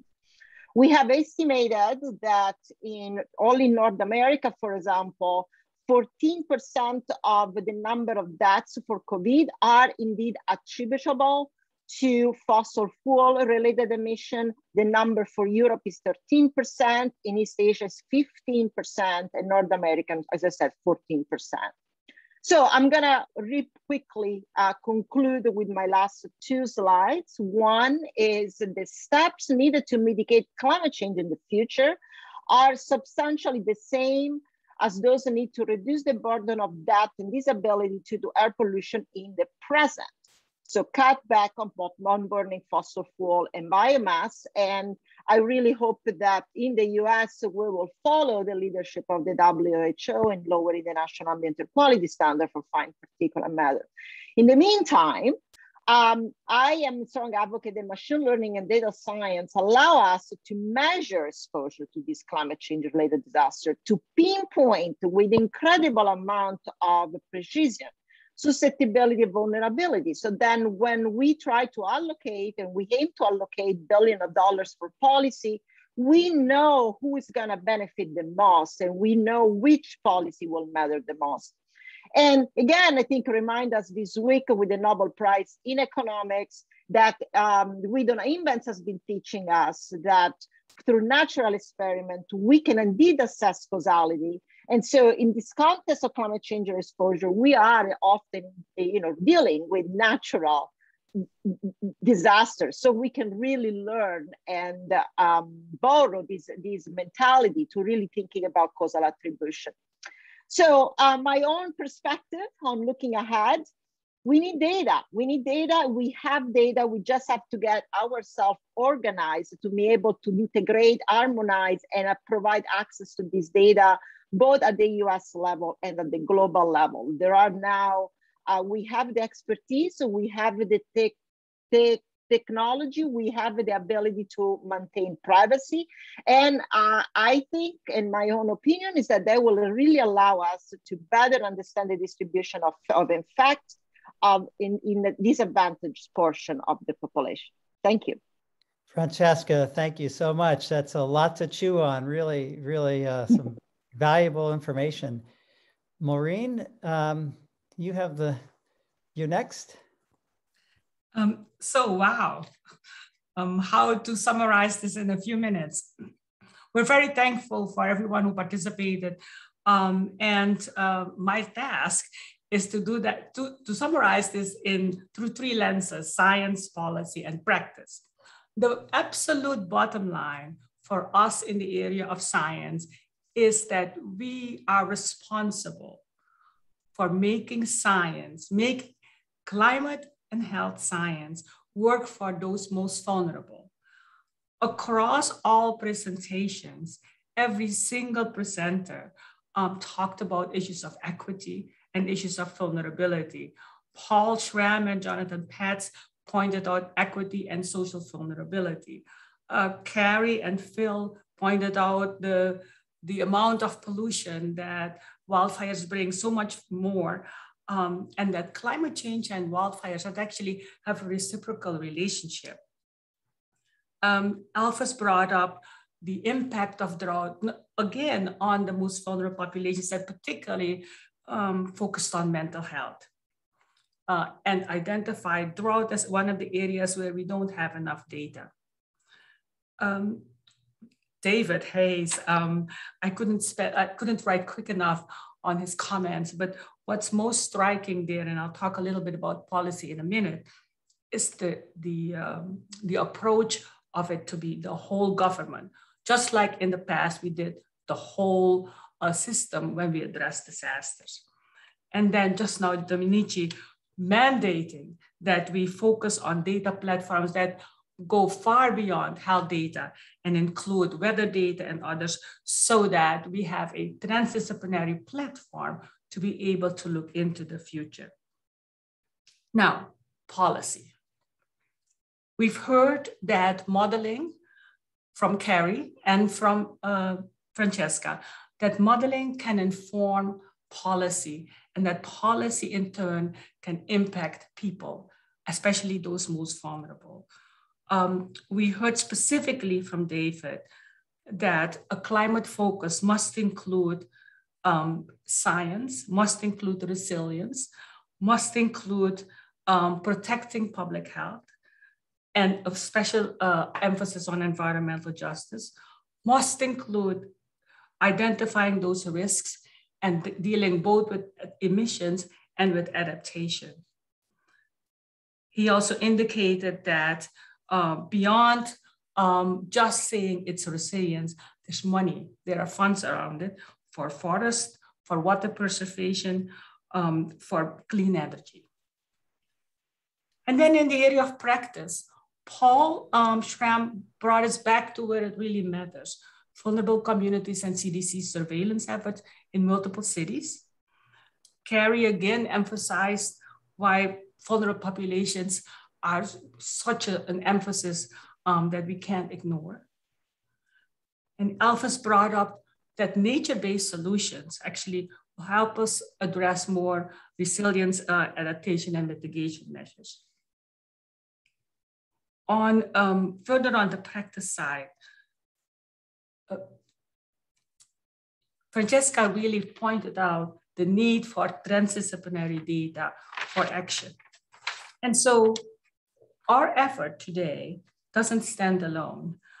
It was preceded by, just Friday, a workshop, a summit convened by the Consortium of University of Global Health that looked at climate and health through three lenses: energy, transportation, agriculture, green financing, and policy implementations. And there, again, there were some very provocative issues, such as revisiting whether cheap food is really cheap. Might be cheap for humans, but definitely not cheap for the ecosystem.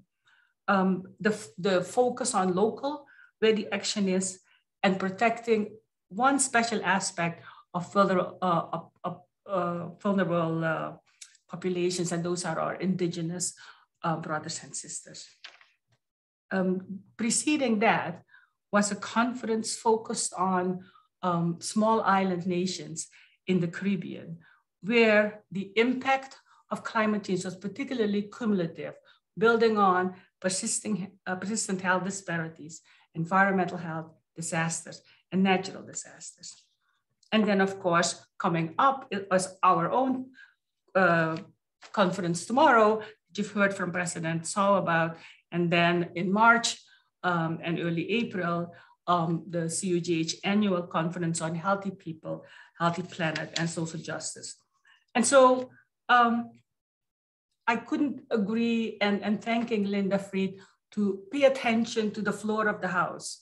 And the floor of the House in public health is our public health infrastructure, where we have several of us emphasizing the need for a new workforce, a climate and health workforce, where we work with accrediting bodies in medicine and public health and other health professionals to require that our future health professionals and our current health professionals know something about the relationship between climate and health.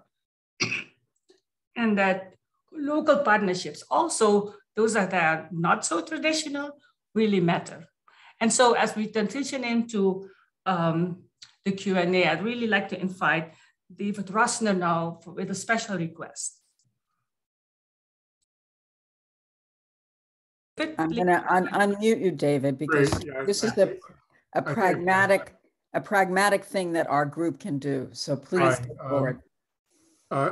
Because of a number of other issues, I happened to be in contact with Sheldon Whitehouse last week, and he and I and Phil Landrigan, I'm sure many of you have had contact with him over the years. He's been the most outspoken member of the Congress about climate change, the impact of dark money on the manipulation of industrial opposition to climate actions, global warming, et cetera. And I think most of you know this, but in the course of the discussion, I briefly mentioned that we were meeting at the NAM, and he was quite interested. He said, you could be of great help. As a matter of fact, I sent him a little message now saying that we're actually meeting, and he wrote back, the next weeks will be critical.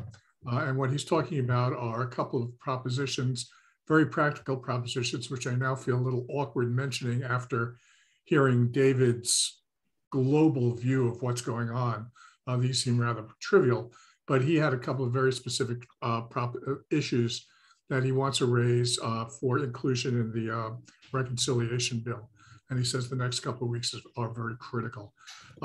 I've asked him to, literally just now, I've asked him to write out this, the specifics in English, what we could do and whether or not what specifics might be useful to him. And that I would then present it to us and see whether or not it was appropriate for us as a group either to sign a petition, write a letter, give the imprimatur of some sense of the climate group at the NAM to his initiative. So he said he'll get us something in the next week or so, a few days, I should say. And I can forward it, I guess, to Michelle and to John and see where it goes, what you guys want to do with it. I think, he's an extraordinary advocate and an extraordinary figure in the Senate. And he thinks that there's really, ironically, because I always think I'm kind of down after reading watching too much MSNBC, but he's not, and nor is David. So I presume that there's really something that can happen. So I'll wait word, I guess. Is that the appropriate thing to do? Yeah. I'll wait for him and then forward it to you, and then we can go from there and see what you want to do. All right. I think we need to check. I don't know if Victor is still on, whether we can, in a way, this is a lobbying letter, and I'm not sure that we're allowed to. It's a National Academy lobby, but I think we can maybe send a letter with all, maybe somebody on this group session. Lynn, is that you raising your hand?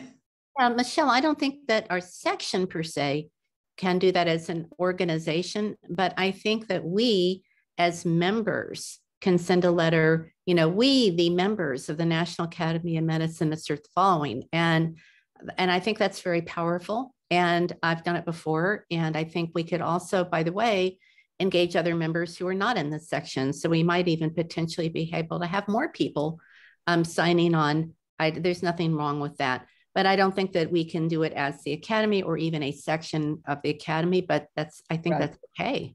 And we can say we're members in such a letter.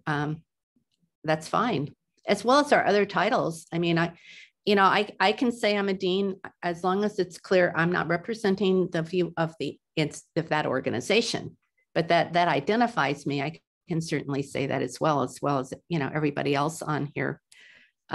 If anybody had a Nobel Prize, they can say that too.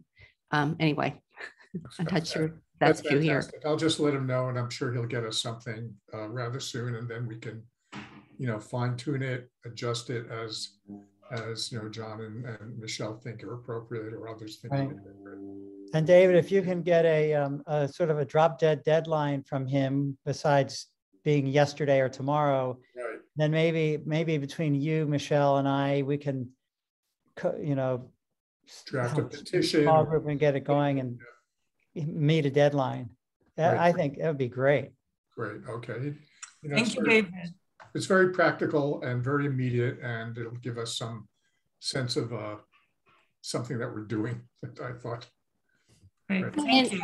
And to put in a word for it, actually, David, one thing that I think is really important is that while it's possible to do things that have a permanent impact, because I mean, after all, you can decide you're not going to take, gas out of the ground and burn it this year, but next year it's still there and people can do that. And so things that can be done, and I think we need Congress to do them, that leave a permanent imprint are really important.